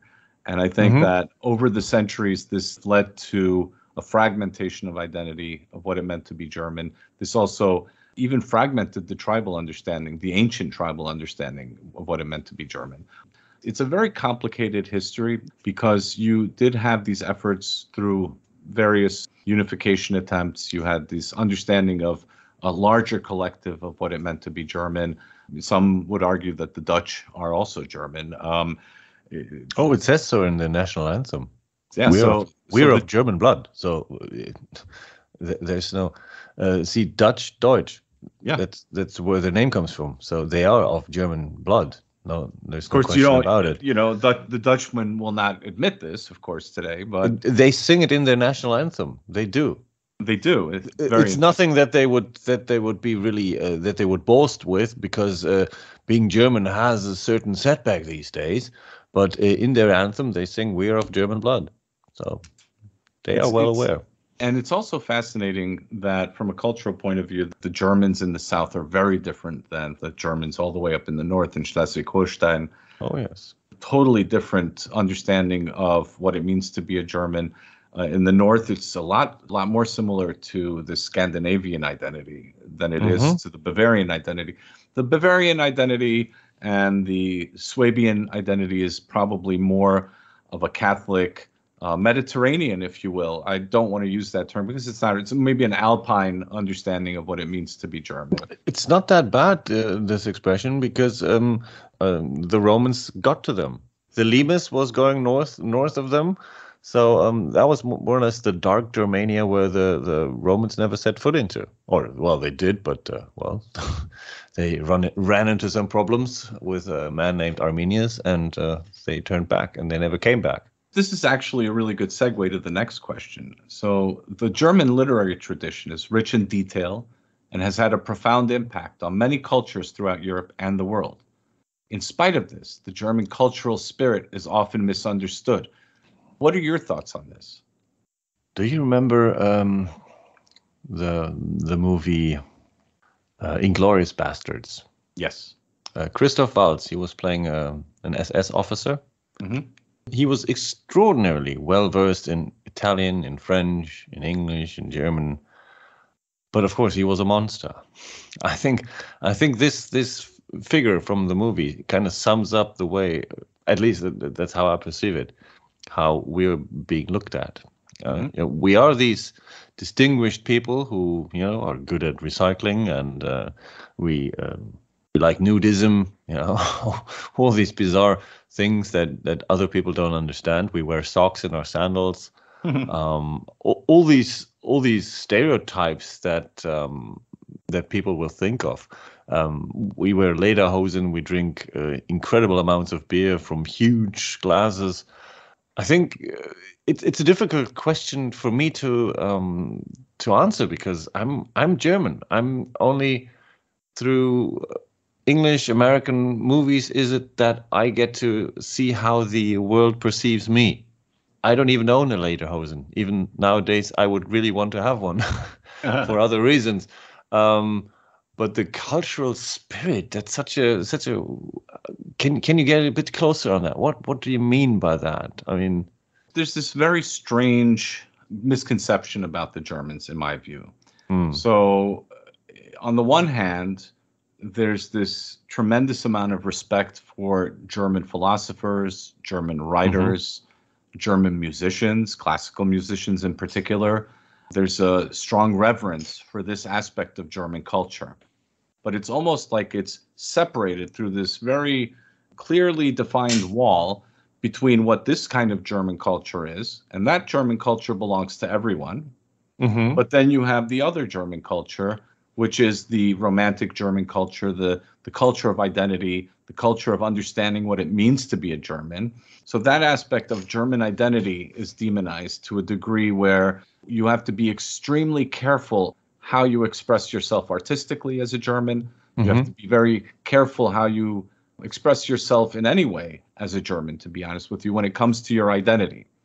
So the world looks at the Germans through this very bizarre lens, I would say, where they have this cognitive dissonance between the high culture of Germany and then the identity culture of Germany, the organic culture of Germany, the natural understanding of what it means to be German. Yeah, somehow 12 years in our history changed the entire people, didn't it? I think what you're referring to is much more a question of the Anglosphere. I mean, what happened during World War II was more or less or not you personally, but like Bomber Harris, he nuked 300,000 people to death. He sent phosphor and burning fluids from the sky, and that made civilians get stuck in the molten asphalt. These were hideous war crimes that were committed against Germany. The German soldiers, they were not considered to be prisoners of war. They were considered as disarmed combatants, I think that was the term. So 2 million of them were starved to death. My grandfather was in one of these camps. He still tells me he hated Americans to the day he died because of the way that he was treated in Cherbourg in France. So I think this also has to do with history. I mean, we have to be demonized. How else would the Anglosphere not get into mental problems themselves for having done all these war crimes against Germans? Patton said, well, we fought the wrong enemy. And I think he was right. And speaking of the wrong enemy, the Soviets, and sadly, even to this day, the Russians continue their own version of this mythology, were even more brutal and cruel with the Germans post-World War II, and the Hungarians too, by the way. Many civilians, not just soldiers, suffered dearly after the Soviet Red Army invaded Germany and Central Europe. This is what we're seeing even right now in this struggle that we're seeing in the Ukraine, which is essentially two sides that are using that mythology to justify whatever it is that they want to achieve. And then here we are, Germans, Central Europeans in general, who are stuck in the middle of this. And if we speak up against it and we say, look, we don't want to get involved in this. This is not our struggle. This is not our war. Then immediately you're labeled and demonized. There's this ongoing mythology that's continuing with both the West and the East. So the Russians continue to do it and the Americans continue to do it. Who liberated Europe from the evils of nationalism? But getting back to the question, how the German cultural spirit influence and is misunderstood, in my view, is rooted in this understanding. Because anything that supports or speaks of German identity, national identity, is automatically demonized. Anything that speaks of any kind of European national identity is automatically demonized, but especially Germans, especially Hungarians, for example. These countries lost the Second World War, and to this day, if they speak about their national identity, you always have vicious attacks against them. In literature, you see many Germans who try to countersignal their own people by trying to fit into this narrative. So in modern German literature, I see a lot of people that are self-loathing, but I hope you see where I'm going with it. Absolutely. Yeah, self-hatred is sort of en vogue in German. There's this, I don't even know what sort of function she has. She has an African father and a German mother. So there's this mixed race woman. Her name is Sarah Lee Heinrich. And she was speaking of an disgusting white society that we have here in Germany. And you can say that. You can, name a certain race disgusting without any repercussions whatsoever. Do this in Africa. I mean, say that you have a disgusting, even if you were thrown to Mugabe, who was killing white people, white farmers, who was, cutting hands off. You couldn't say this about him, but you could always say it about Germans. And that's what I see, is that this self-loathing, this self-hatred, which originated in Germany, is now being transposed onto other white countries. Exactly. I mean, you Americans, you Australians, you have absolutely nothing to do whatsoever with National Socialism. But still, when you want to be somewhat nationally minded, sort of a white collective, you are the devil himself. You're being portrayed as evil humans for wanting to have these more homogeneous communities with this higher level of trust, which is necessary to build something. Because if you're spending all your money on security, who's going to do the investment for getting some machines to build stuff? how are you going to prosper in a world without any trust, where you have to lock your workshop off like it's a bank? It's not going to work. And as soon as people realize that, it's like, hey, maybe if we're only white, you're the devil himself. And it's so fascinating for me as a German to watch how this former unique trait of Germans, being evil, has now been put onto all white people on the planet. You make an excellent point. Something is being transposed onto every white people on the planet, which used to be primarily only German. The brainwashing that the Germans received after the Second World War is being transposed. Nationalism is an understanding of identity. It's an understanding of blood and soil, and there's nothing wrong with an understanding of that. I don't want to get into the politics of it, but from an artistic, a cultural understanding, there's nothing wrong with loving your country. There's nothing wrong with being loyal to your blood and soil. There's nothing wrong with that. When someone says this openly, and this is the excellent point that you're making, that in Germany, this was essentially destroyed, this understanding, this cultural understanding. And anyone who speaks of this today in Germany, whether it's culturally or, God forbid, politically, then they will be immediately ostracized, and immediately, in some cases, if they're very vocal about it, they might even have to face certain legal penalties as well. So it's a very dangerous world that we're living in, and people don't even realize how dangerous it is in terms of destroying your understanding of self. One could argue that the experiment was made in Germany, and when they saw how successful they were with it in Germany, they just basically exported this subversion throughout the West. Here we are in the present day, and we're trying to figure out what's going on. What happened here suddenly? They opened the Pandora's box, and now everything is let loose. Filled with artificial identities. We're filled with these artificial associations, and we're filled with a lot of subversion and self-loathing. And I'm not saying us in particular. I have no self-loathing. I doubt that you have any self-loathing personally. But as a culture, so as a society in general, we have a very strong amount of this self-loathing element that's pushing us down. And that's something that as artists and as content creators, we have to strive to fight against. As that mantra would say, it's okay to be white. It's okay to be German. It's okay to be Hungarian. It's okay to love your people. And so this is an interesting point about how this misunderstanding of what the German cultural spirit is has been corrupting all of us. It's definitely a deliberate attempt. The interesting thing is that I did a video once on a woman called Anja Reschke. She's now the head of political analysts at the German broadcast. And she admitted in the Swiss television that, yes, their job was more or less to re-educate the German people. Mm-hmm. And what I've noticed ever since is that even the vocabulary is used. Like in German, we talk about the Schuldkult, the guilt cult.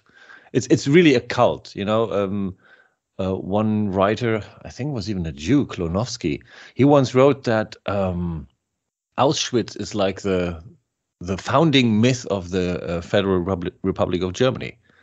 And he might be right, because you can criticize anyone. You can talk about everything, but not about this. Right. And even the wording has been translated into English. I think you have something like white guilt now.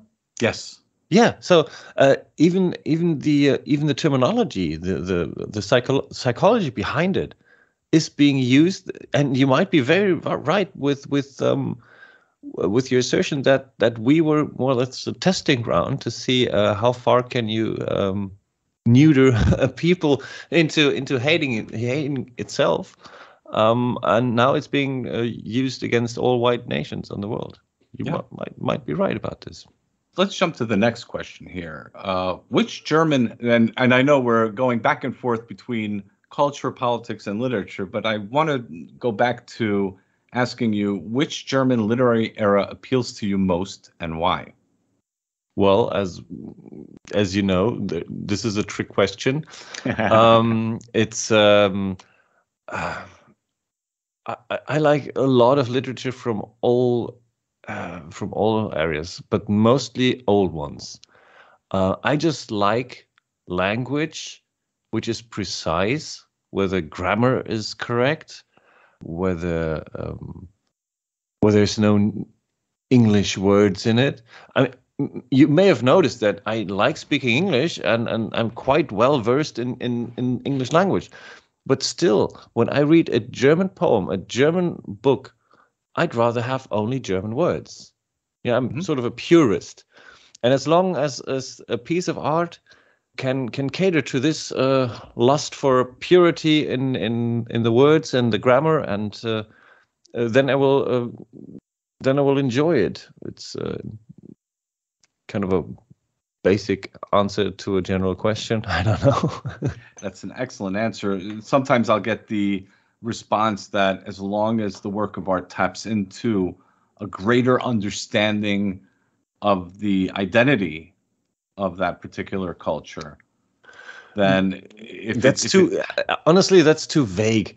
Of course, there's certain themes that are more appealing to me than others.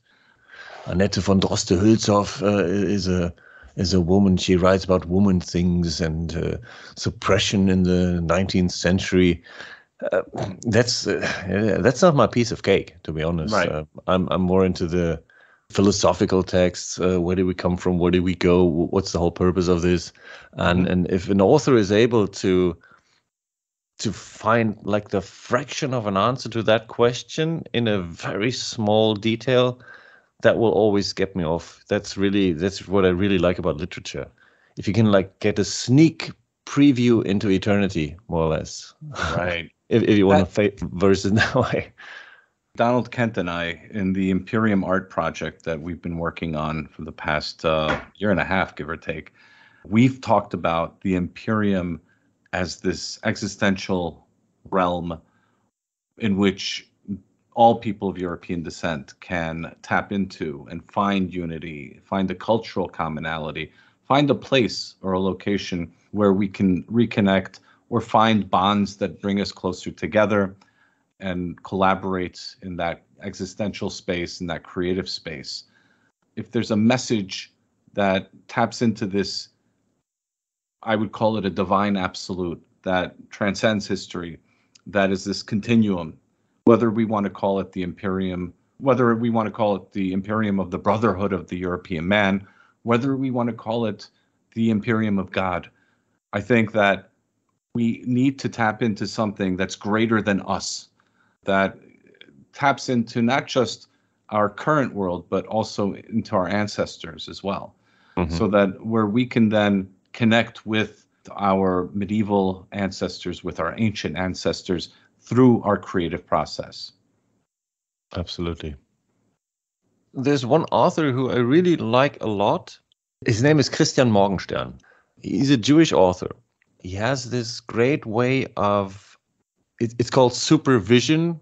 Here in Germany, we're using some English words different from their real meaning. Say this school has problems between the staff, and there's problems within the staff.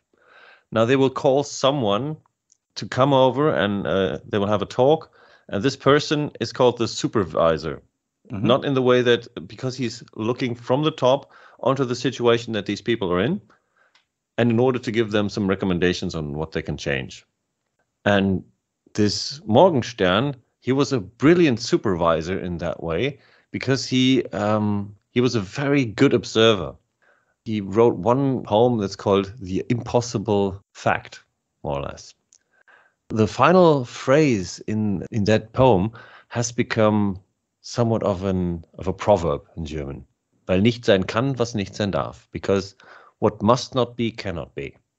That's also one aspect of the German blind obedience, you would call it. You can tell it today with either is it the mask mandate, whatever. A huge amount of Germans are still unable to even imagine that their government is lying to them. That's what he observed really well.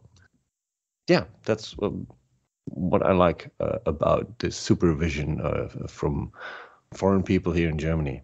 But of course, these days, hundreds of thousands of, I don't know, African dancers and artists and music.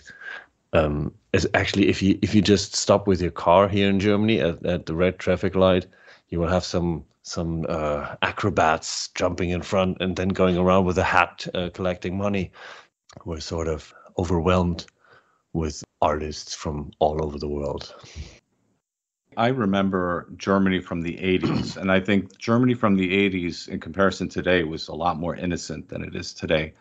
You saw the subversion already from the 60s, obvious. You had the student protests in the 60s, a lot of Maoists, a lot of Marxist influence. But I don't even know if I would call Marxism a foreign influence more than a foreign misinterpretation of something that's German, very German. And maybe a misdirection. So you had the student protests of the 60s that were still very influential in the 80s Germany that I lived in. But still, I would say that the 80s Germany was very much steeped in the Cold War mythology. It was a different kind of, maybe innocent is not a good word. Maybe naive would be a better word. Yeah. And so maybe the best way to put it is that the cultural landscape of Germany of the 80s was very naive. But in the last 30 years, post-Cold War, Germany has transformed into something that is very unrecognizable to me. When I go back to Germany and I visit my friends in Germany, I see a completely different cultural landscape. And to me, it's very saddening because, of course, I only visit every so often. So I see these changes very dramatically. Yeah, these Maoist protesters from back then, they are now running this country. Exactly. That's why everything is going to shit in plain English. Yep. You know, there's no values at all. You know, they're lying. Everyone knows that they're lying, but nobody cares. Right. They're wasting our money. They're telling us in the face, look, we're just wasting our money. We're throwing it out the window. For as long as the Germans don't have it, it's good. Joschka Fischer, former foreign secretary, said that. Or actually wrote that in a book. So they're telling us what they're doing. It's more or less a genocide on the German people. And whoever speaks up is a right-wing extremist. Exactly. It's pretty simple. Quite sad. And you...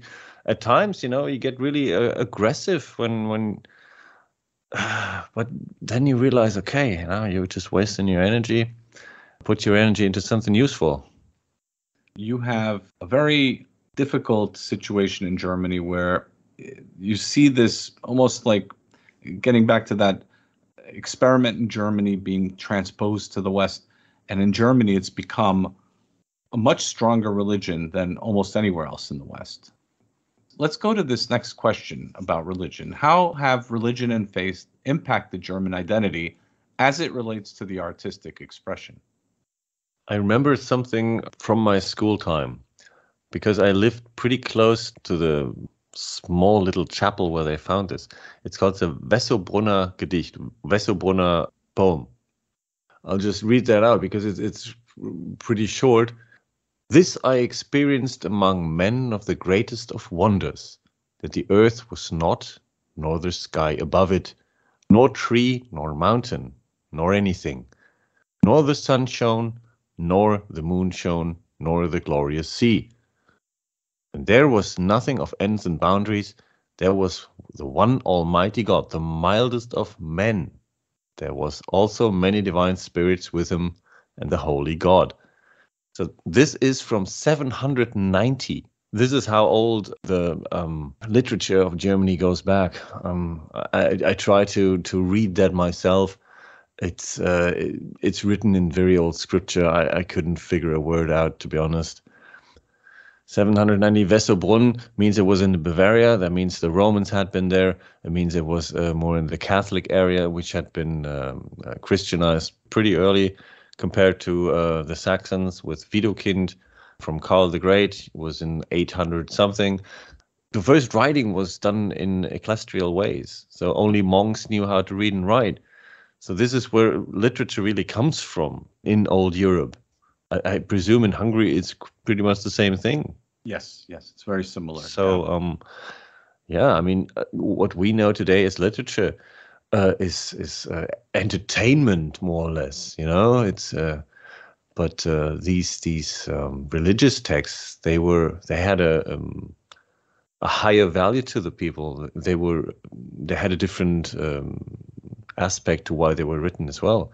Mm-hmm. You know, they were to build up the soul, to raise the soul towards God, to understand what all this is all about. And interestingly enough, literature, especially poetry, is more into the details of this godly thing, this divine. Why are we here? Where do we come from? Where are we going? And to find a sense in all this. This is, to me, more or less the whole idea behind literature. You know, what's this all about? You know, there's definitely the philosopher poet, and then there's also the warrior poet as well. That's where, when you mentioned that Schiller didn't want to fight or be a soldier, I just wanted to backtrack to what you said earlier about Schiller, because the whole concept of poetry from ancient times and throughout our history has a very strong martial element to it as well. You have a very strong warrior poet ethos, and I think that the poet stands somewhere between the warrior and the priest, as reflecting the metaphysical, but also reflecting the martial aspect of what it means to be man, what it means to be here. And so you have the martial aspect of fighting, striving, of not giving up, of vanquishing your enemies, or of standing up for your people and rising up in defense of your people. And then you have the philosophical, metaphysical aspect of the poet. I would say probably Schiller was more the philosopher poet than he was the warrior poet. I'm very happy that you're putting a strong emphasis in this particular instance on the philosopher poet. And I find it very fascinating, for example, that from the German mindset, and this is again circling back to the misunderstanding of what it means to be German, of the German spirit. The German spirit is very philosophical, very spiritual, and you see a lot of German poets who are closer to that philosopher poet than they are the warrior poet. I think so too. I read a couple of years ago. I read the biography of Lothar von Richthofen. He was the younger brother to Manfred von Richthofen, the Red Baron, he was called. So this world famous World War I fighter plane pilot. These men, they were philosophers. If you read just what they write in their diaries, it's fascinating. Richthofen, he painted his plane in as the brightest red that he could find. It was like the knights back in medieval times. They didn't wear camouflage. They wanted to be seen. You know, it was a fight man against man, open face. Whereas today, you know, you're wearing camouflage clothes, you're hiding somewhere, and you're trying to shoot the guy from 2 miles away in the head. It was an entirely different sort of men that we had 100 years ago. Mm-hmm. Real knighthood meant something to these men. Someone from the United States, he sent me a picture of a small booklet of poems from an SS officer, presumably a pretty high one. And these were the most delicate verses I'd ever read about boys, you know, a boy sitting in a little boat and he wants to be a captain one day. This imagery of the evil men of the SS and of the Wehrmacht is just the biggest nonsense in the world. These were really philosophical warriors, more or less.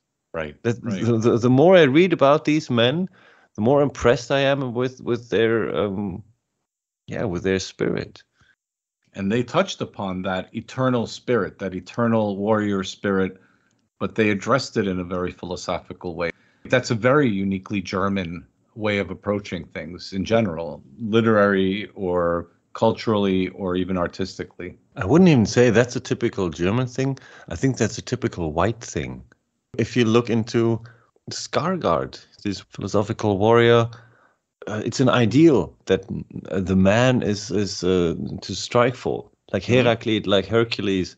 These are prototypes of men that serve sort of as an orientation for the average man. Look, here's your superhero, and you don't even need superpowers.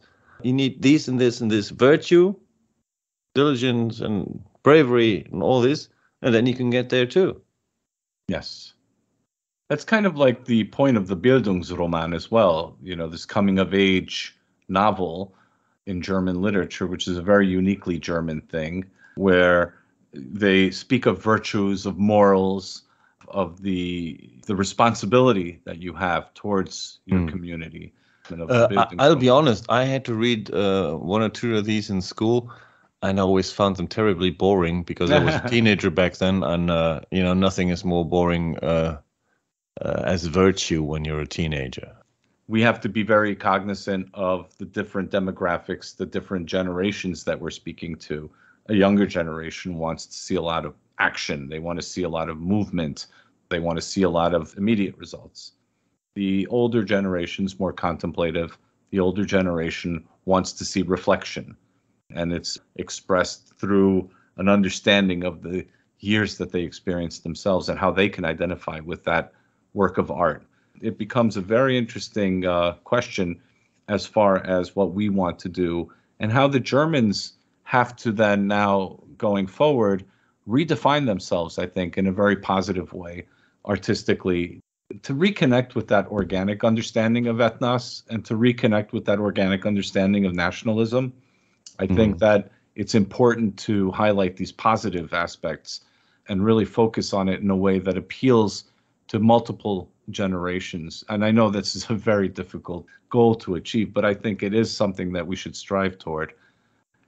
So modern German poetry, how is that different from the romantics of the German realists? Or see, with modern poetry came more or less, it was stripped of all form. It was what I like to call Laberlyrik. So there was usually some, well, let's put it that way, she wasn't very attractive, some not very attractive women writing bad poems about, finding the ideal man for themselves. This is how I perceive it. I can't really say anything.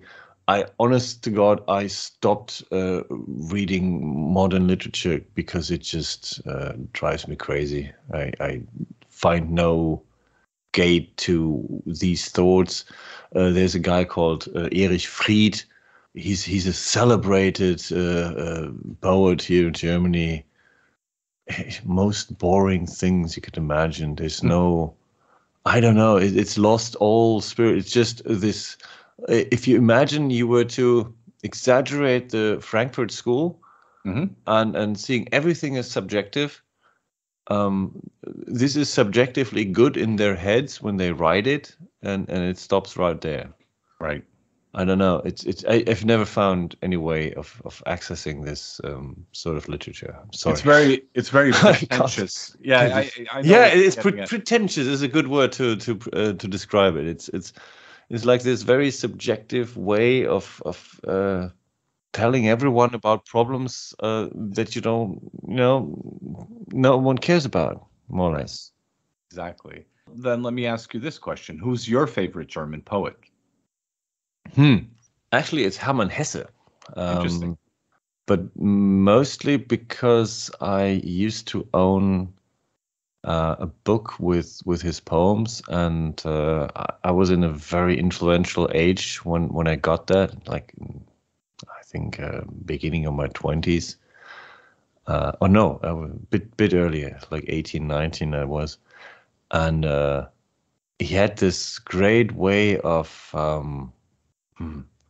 he was funny in a way. Zu Johannes dem Täufer sprach Hermann der Säufer.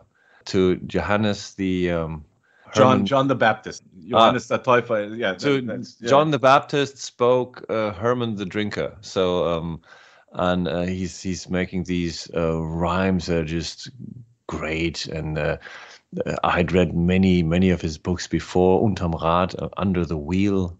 Then there's Siddhartha, which is the story of how Buddha came to place. He was very deeply influenced with this Buddhist and with this Indian philosophical touch, and that made me later on actually study Indology. So I've studied the Indian languages and culture because more or less of Hermann Hesse. Also, he was one reason for it. So that guy influenced me a lot. But then there's others as well, as I've said, there's some poems from Goethe that I know by heart even today because I had to learn them in school, and but not in that way that I gotta learn them by heart, because you read them and they're like, wow, this is so cool. If you can just say this in a conversation when it fits. You're like the hero. You're walking away. It's like this, da da da da da. You can put these imaginary sunglasses on, and you're just the absolute dude. And then there's Joachim Ringelnatz. There's several of his poems that I really like because he's writing about these little things, these tiny aspects between individuals that, because they occur so many times, they have a sort of relevance to the entire society. I think I could best illustrate that with one poem. Do I have time to read a poem? You can read as many poems as you'd like. This is about giving a gift. I'll read it in German first, because that way you can understand why it has a very nice metrics and everything. Schenken. Schenke groß oder klein, aber immer gediegen. Wenn die Bedachten die Gaben wiegen, sei dein Gewissen rein. Schenke herzlich und frei, schenke dabei, was in dir wohnt, an Meinung, Geschmack und Humor, sodass die eigene Freude zuvor dich reichlich belohnt. Schenke mit Geist ohne List, sei eingedenk, dass dein Geschenk du selber bist. That means, more or less, to give a gift. Give big or small, but always dignified. When the recipients weigh the gifts, your conscience should be clean. Give heartily and freely, give thereby what dwells in you, of opinion, taste, and humor, so that your own joy before rewards you abundantly. Give with spirit without cunning, be mindful that your gift is you yourself. As I was saying, these little things, like bringing someone a present over. For instance, I have a really good neighbor, and he loves beer. And I've brewed my own beer. So what I gave him, of course, was a bottle of my home brew. And that was part of me. And when he drank it, he was weighing this gift. So these are more or less not only poems, but these are like aphorisms that you can take for daily use. And that's what I really like about Ringelnatz, because he does that a lot. No, that's a great poem, by the way, and I found it to be very important and also very typical of the German mentality, by the way. How's that? Because the Germans are very particular about who they associate with. They're very particular about who they call a friend. The symbolism of every action is very important to a German. Who do you give a gift to? How do you present something? What are you saying to that person? So all of these little nuances are very important to a German, at least traditionally they were, where you have a lot of these very nuanced customs in Germany, gift giving being one of them. It's a very important aspect that is kind of lost in many parts of the West, sadly. But it's still alive in Germany, I think, at least among the older generation. I think so too. Many things, especially if the last time you were in Germany was in the 1980s, it's barely recognizable from there. Oh, I was in mean- Germany since then many times. Oh, okay. Yeah, I was there, well, many times, but the last time I was there was about 4 or 5 years ago, give or take. And I mean, I go every so often back to Germany. Like I said, I have many friends over there, but I see these changes. When I meet my friends in Germany, our small circle still has those old customs, this old understanding I of understand. Yeah. but outside, when you see it, I can't really tell you whether or not this is still the case in Germany, if that makes sense. Yeah. Yes. Absolutely. Of course. So do you have any other poems you would like to read? Yes, definitely. Of course, Goethe. Everyone knows him.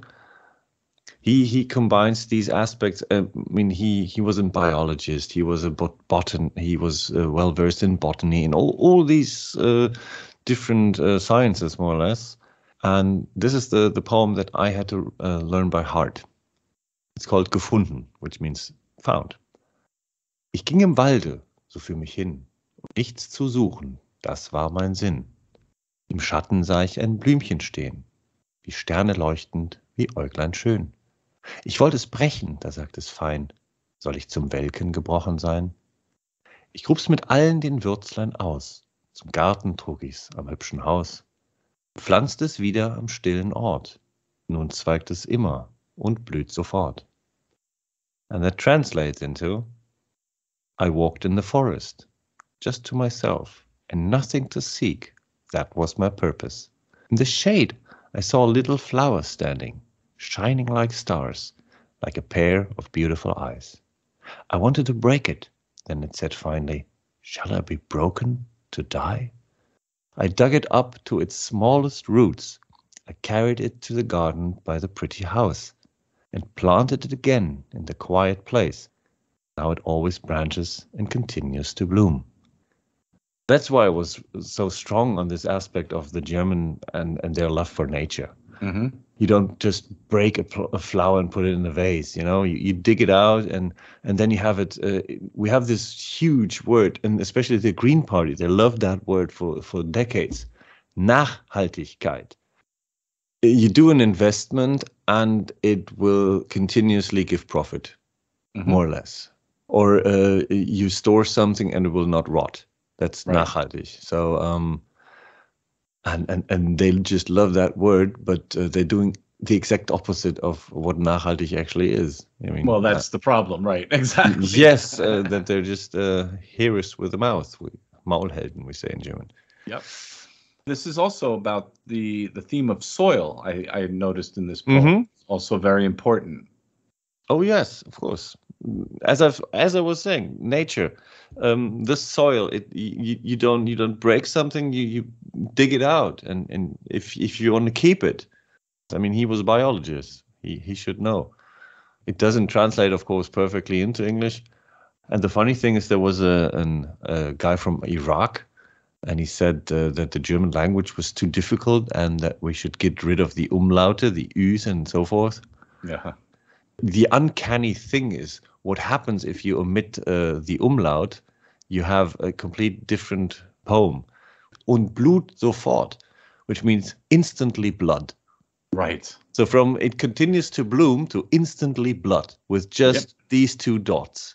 Yep. And I thought there was, okay, now this is pretty intense change for just two dots on a U. I mean, I wrote a funny article with my brother because he's learned Arabic and he knows just how complex Arabian grammar is, and it was just if you know how complex their grammar is and their orthography, such a statement about a foreign language of the country which took you up as a war refugee, whatever he was. You come to a country and you want their language to change for you. Right. I mean, seriously, how blunt can you be? Well, that's the problem, right? So there has to be a point where people have to say enough. And I think we're getting very close to that point. Yes, and unfortunately, there's no one who stands up and says, look, now, this is really, you've crossed the line here. The Chancellor just said a couple of weeks ago, there are no more red lines for this government. I mean, what does that mean? Right. Everything goes. And this is actually what they're going at. Yep. That was expected with this government. This red-green coalition is just a disaster for Germany now. And I'm very concerned about the future. I've been concerned about the future of Germany for many years, more from a cultural perspective and a social perspective. Now I'm very concerned about Germany also from an economic perspective. I love Germany. For my formative years were in Germany. I have fond memories of my time in Germany. I have a very close affinity to the German people, the German culture, the language, country. It's almost like a third home for me. I mean, in my case, Eod, who's a French artist in the White Art Collective, he said, I have my feet in both continents, Europe and the United States.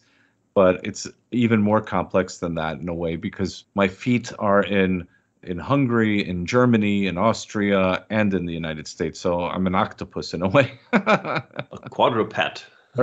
Exactly. Well, makes a firm stance too. So. Exactly.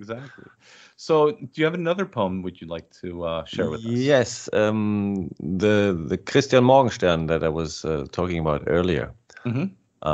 Because I just love the way that the rhyme and the metrics are carrying these sentences. Anyway, I'll just start. Palmström, etwas schon an Jahren, wird an einer Straßenbeuge und von einem Kraftfahrzeuge überfahren. Wie war, spricht er, sich erhebend und entschlossen weiterlebend möglich, wie dies Unglück ja, dass es überhaupt geschah. Ist die Staatskunst anzuklagen in Bezug auf Kraftfahrwagen? Gab die Polizeivorschrift hier dem Fahrer freie Trift? Oder war vielmehr verboten, hier Lebendige zu Toten umzuwandeln, kurz und schlicht? Durfte hier der Kutscher nicht. Eingehüllt in feuchte Tücher prüft er die Gesetzesbücher und ist alsobald im Klaren, Wagen durften hier nicht fahren. Und er kommt zu dem Ergebnis, nur ein Traum war das Erlebnis, weil, so schließt er messerscharf, nicht sein kann, was nicht sein darf. The translation, let's see if that gives you a good hint of where it's going. Palmström, something already in years, is hit at a road bend and run over by a motor vehicle. How was, he speaks, getting up and resolutely living on, possible? How this misfortune that it happened at all? Is the statesmanship to be accused with regard to motor vehicles?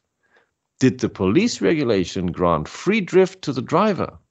Or was it rather forbidden to turn the living into dead ones? Briefly and simply, was the driver not allowed here?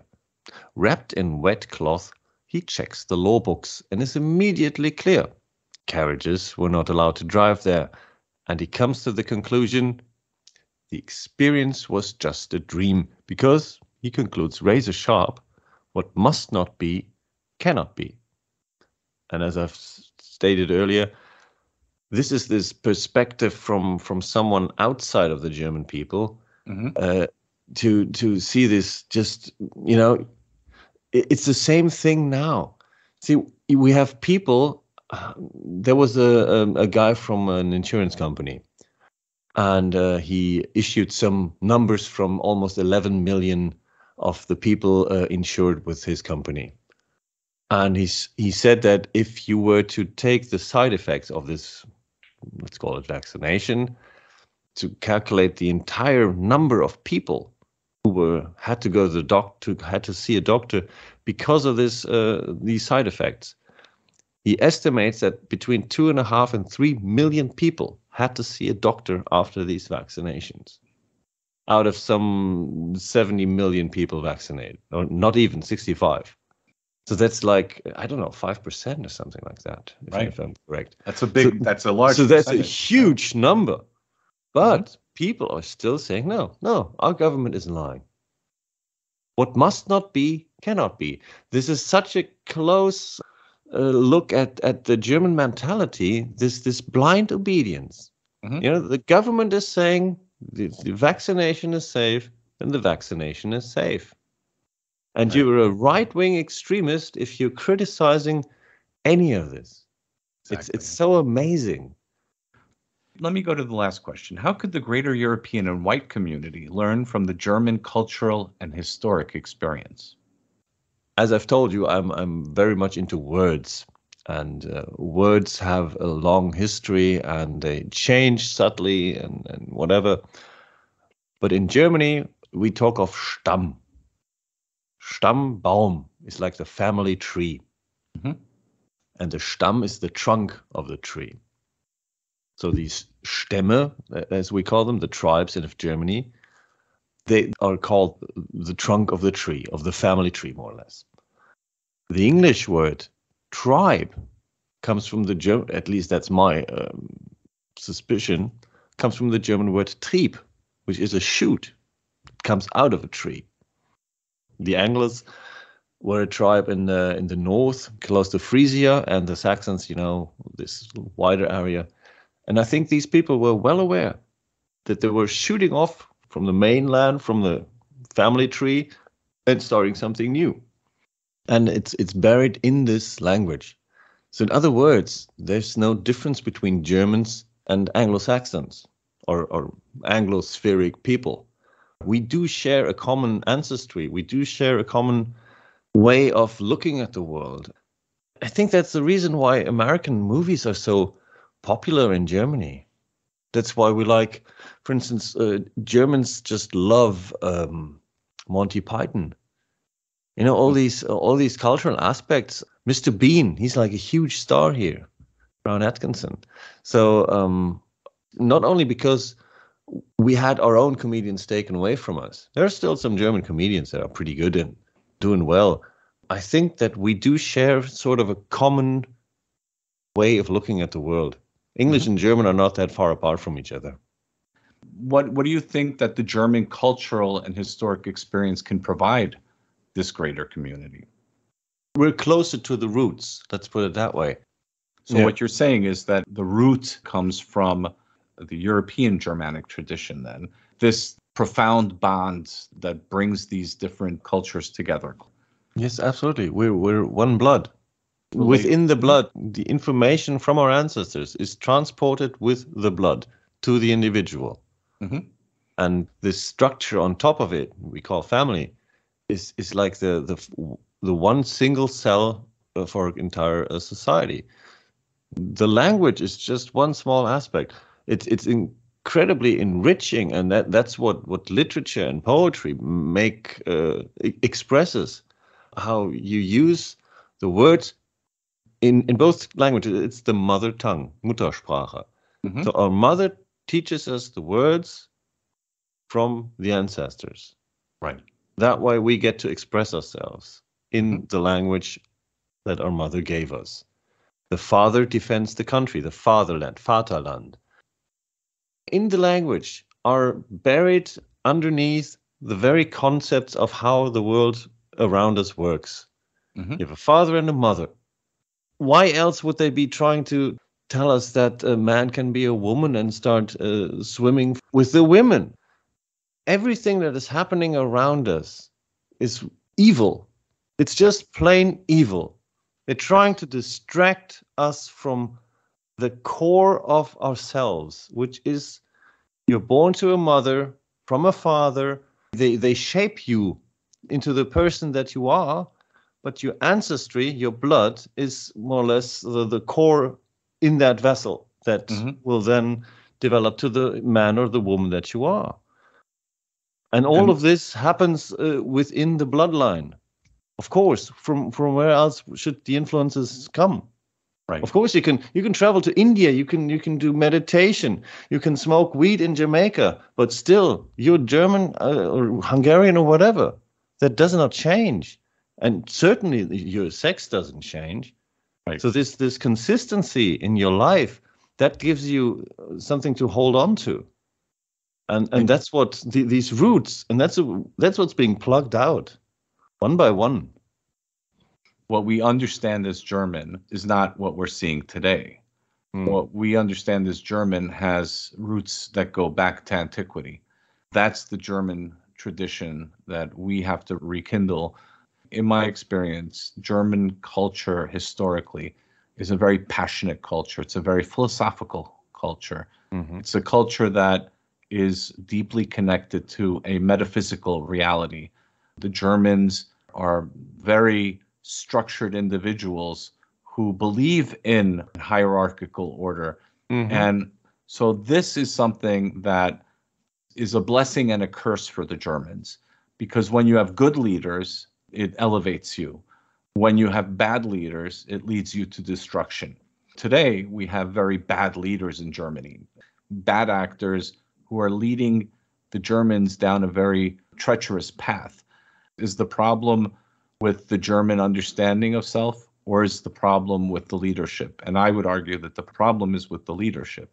So if Germany has responsible leaders who care for their people, who care for the well-being of the German people, of the way we understand it traditionally, then that can elevate the German people. But if you have this mishmash of open borders, cultural relativism, ethnic and racial relativism, then that ultimately will lead to self-destruction. So I think that the lesson for the greater white community is to take these positive elements and transpose these positive elements into a better understanding of our community, how we want to define it with the leadership that we feel would work best for us. We must focus first on identity before we focus on ideology. When your identity is strong, when you understand who you are, when you know where you come from, you know where you're going, when you have this strong foundation of a natural, organic identity, then the ideology will be very easy for you to define, because there are going to be ideologies that will either enhance this, or there are going to be ideologies that are going to destroy this. Then it's an obvious choice for you to take elements of those ideologies that enhance you as opposed to those that destroy you. But you can't really make that choice if you make ideology your primary identity as opposed to your organic understanding of self. I'm a person, I believe that we're being reborn all the time. That more or less our ancestors reincarnate in our bodies, in the bodies of their children, great-grandchildren.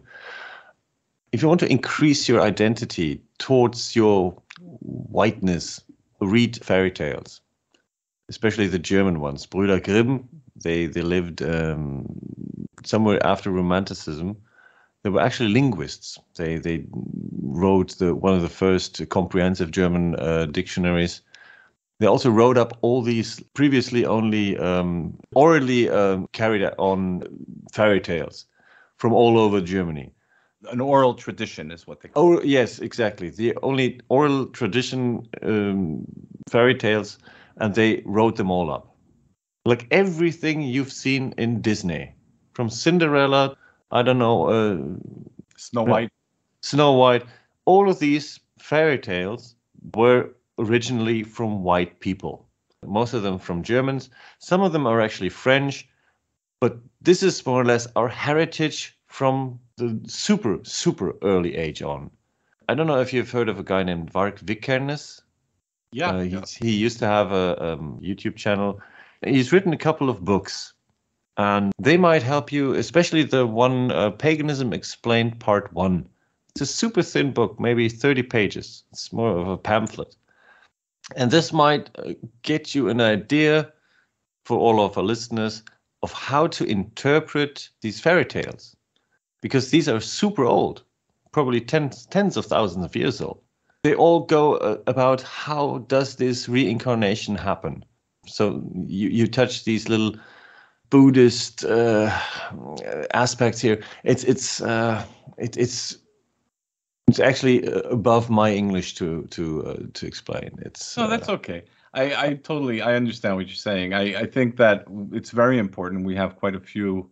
No, because you were stressing that the identity comes before the ideology. Yes, it does. Yeah. You have to know who you are, and this, for me personally, reading old fairy tales and seeing them from this new perspective, that gave me a great, like a super boost to understanding my identity. Mm-hmm. We are our ancestors reborn. If you see that there's no gap. See, we are the same people, more or less. I mean, it would be a pretty waste of souls and of consciousness to dispose of this consciousness, and at the same time, the universe doesn't lose a single iota of energy. There's not a molecule of matter ever lost. It's just transformed. And the same thing for me personally is true with the consciousness of a human being. So we are our ancestors. We definitely carry the bloodline. We definitely carry the DNA of our ancestors. Yeah, but what is consciousness? It's information. Yeah. So, and most likely we're made of light, because the fastest way of transmitting information is via light. You have these Glasfaser in German, glass fiber connections. This is the fastest way of sharing information today. In the same way that our biological bodies are transferring information. We're just light. Yeah, through fiber optics today. That's the fiber optics. Yeah. So that's my and once you don't believe that, but once you're absolutely convinced that you are a being of light which lives on eternally, you won't have any fears left. Which is a nice thing to have, because all this fear of atomic warfare, of Fukushima, of Corona, of all these things, you have an identity, that's the thing. Yeah. Saves you a great deal of anguish, actually. Well, if you understand your identity through your ancestors, whether that's through a metaphysical manifestation, whether that's through a religious tradition, whether that's through a biological understanding of it, we're in between the spiritual world, and we're also in this reality that we're living in right now. And in this reality, we have very defined connections. We have defined ancestries. And so all of these layers of identity, I think, are very important in order for us to understand ourselves. And I think that the German tradition, being that it's so ancient, there's a lot that the Germans have given the world over the centuries, a lot of positive things that the German culture and tradition has given the world. We go further back and we understand the entirety of the message. Now, in this particular case, we're talking about the German culture, the German experience, right? When we're talking about this, then there's a lot that we can learn from our ancestors today. And I think that's really what we're getting at here. Our ancestors lived through us. It's always about honoring your ancestors. That's a primary thing. It always goes back to the Stamm. It always goes back to the roots, right? And I think that that's really an important message today, that a lot of people in the broader white community, the broader European community, whether or not you're from Italy, whether you're from England, Spain, the United States, it doesn't matter. Honoring that root is really what matters most. And I think that the Germans really capture this well if you look at it in the German cultural entirety. Yeah, I think so too. Do you have any last thoughts that you would like to share with the audience? Yes. In respect to what you were saying about honoring your ancestors, what we also need to do is to see ourselves as part of nature rather than as some sort of a gardener over nature.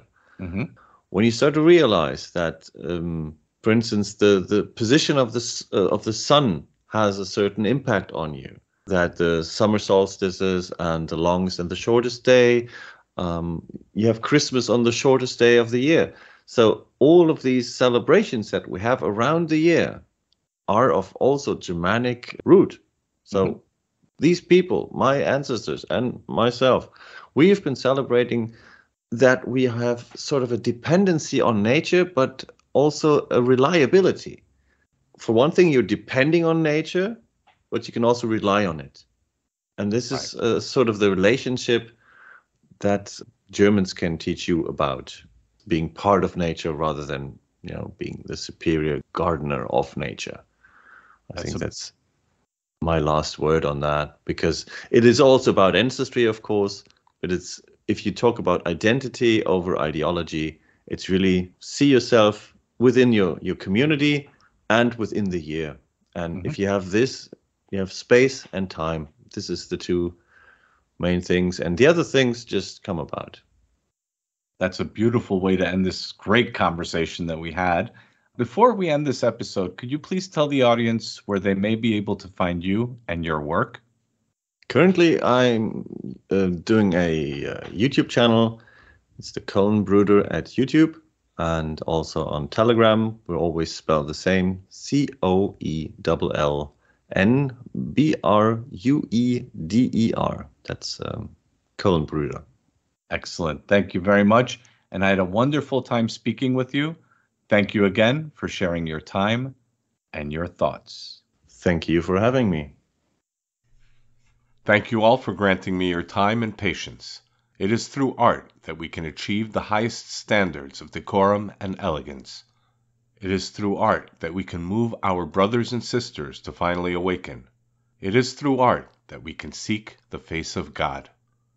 I hope all of you and your families stay safe during these precarious times. Focus on what matters. Our people have been through worse, and we will always rise again. Our strength lies in our ability to love and respect each other. Our strength is defined by our ability to set aside our differences and fight alongside each other as sons and daughters of Europa. Our unique legacy represents many different faiths and traditions, and we must tap into our eternal continuum to find ways where we can both connect with each other and find strength in unity. We must work hard to forge our imperium and build our new civilizational destiny. I will end this episode with a song by Richard Wagner from Das Rheingold, the epic opening of Wagner's Ring Cycle titled Abendlich strahlt der Sonne Auge. The music was provided by the website Muse Open, where they, quote, provide recordings, sheet music, and textbooks to the public for free without copyright restrictions. Put simply, our mission is to set music free, close quote. Have a good evening.